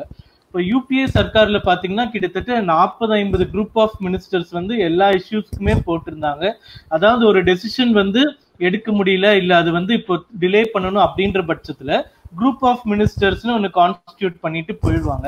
இப்ப 2012 திரு பிரணாப் முகர்ஜி அவர்கள் வந்து மத்திய அமைச்சரா இருந்து ஜனாதிபதியா தேர்ந்தெடுக்கப்படும் போது பாத்தீங்கன்னா அவர் கிட்டத்தட்ட 30 குரூப் ஆஃப் மினிஸ்டர்ஸ்க்கு அந்த கமிட்டிஸ்ல வந்து தலைவரா இருந்தாரு. ஸோ இந்த அரசாங்கத்துல வந்து அந்த குரூப் ஆஃப் மினிஸ்டர்ஸ்ன்ற அந்த கான்செப்ட் வந்து அதிகபட்சமா நம்ம பயன்படுத்தல. இந்த மாதிரி விஷயங்களை முடிவுபடுத்துறதுக்கு அந்தந்த சப்ஜெக்ட் எக்ஸ்பர்ட்ஸ் தேவைப்படுறாங்கன்றதுனால அந்த கமிட்டிஸ் போடுறோம் நம்ம. இப்போ கடந்த முறைகள்லயும் வந்து ஓபிசி கமிஷனோட ரோல் வந்து இது பிக்ஸ் பண்றதுல இன்வால்வ் பண்ண அந்த குரூப் ஆஃப் மினிஸ்டர்ஸ் ஒரு விஷயத்தை டிசைட் பண்ணிட்டு அது வந்து ஓபிசி கமிஷனுக்கு போகும், அவங்க பரிந்துரைகளை கொடுப்பாங்க. கிட்டத்தட்ட அதே நடைமுறையை தான் இப்ப பின்பற்றுறோம். ஸோ அது வந்து அந்த கேள்விக்கான பதில். இப்ப நீங்க கேட்ட விஷயத்துக்கும் பரந்தாமன் அண்ணாக்கும் நான் சொல்றது என்ன பதில்னா, ஜூன் மாசம் பிகினிங்ல திரு ஸ்டாலின் அவர்கள் வந்து இந்த ஓபிசி சப்ஜெக்ட் மெடிக்கல் சப்ஜெக்ட் ரிலேட்டடா வந்து திரு நட்டா அவர்களுக்கு ஒரு கோரிக்கை வைக்கிறாரு. அப்ப நட்டா அவர்கள் வந்து ஒரு அஷூரன்ஸ் கொடுக்கிறாரு, ஓபிசி ரிசர்வேஷன் சம்பந்தத்துல எந்த ஒரு அநீதியும் யாருக்கும் இழைக்காது அப்படின்ற ஒரு ஸ்டேட்மெண்ட்டையும் ஒரு கன்ஃபர்மேஷனும் கொடுக்கறதுக்கு திரு ஸ்டாலின் அவர்களும் வந்து அதை வரவேற்று அறிக்கை கொடுத்தாரு. சோ பொதுவா இப்போ திமுகவும் சரி அதிமுகவும் சரி 2 பேருமே ஒரே கோட்டில நிக்கிறாங்க. இப்போ இல்ல அதுதான் சொல்றேன் நான். அதாவது பாஜக சார்பா அதிகாரப்பூர்வமா நான் சொல்றது என்னன்னா, இந்த விஷயங்கள் வந்து நாங்க எடுக்கப்படாத ஒரு முடிவின் அடிப்படையில ஏற்படக்கூடிய ஒரு விஷயங்கள். சோ அதனால இந்த அவங்க வச்ச கோரிக்கைகள் நிச்சயமா பரிசீலனிக்கப்படணும்ன்ற கூட அவசியம் இல்லை. ஏன்னா அந்த மாதிரி ஒரு முடிவு ஓபிசி மக்கள் பெரும்பான்மையான மக்களுக்கு பாதிப்படைகிற வகையில இந்த அரசாங்கம், திரு மோடி அவர்களுடைய அரசாங்கம் எந்த முடிவையும் எடுக்காதுன்ற அஷூரன்ஸ் வந்து கண்டிப்பா நம்மளால கொடுக்க முடியும்.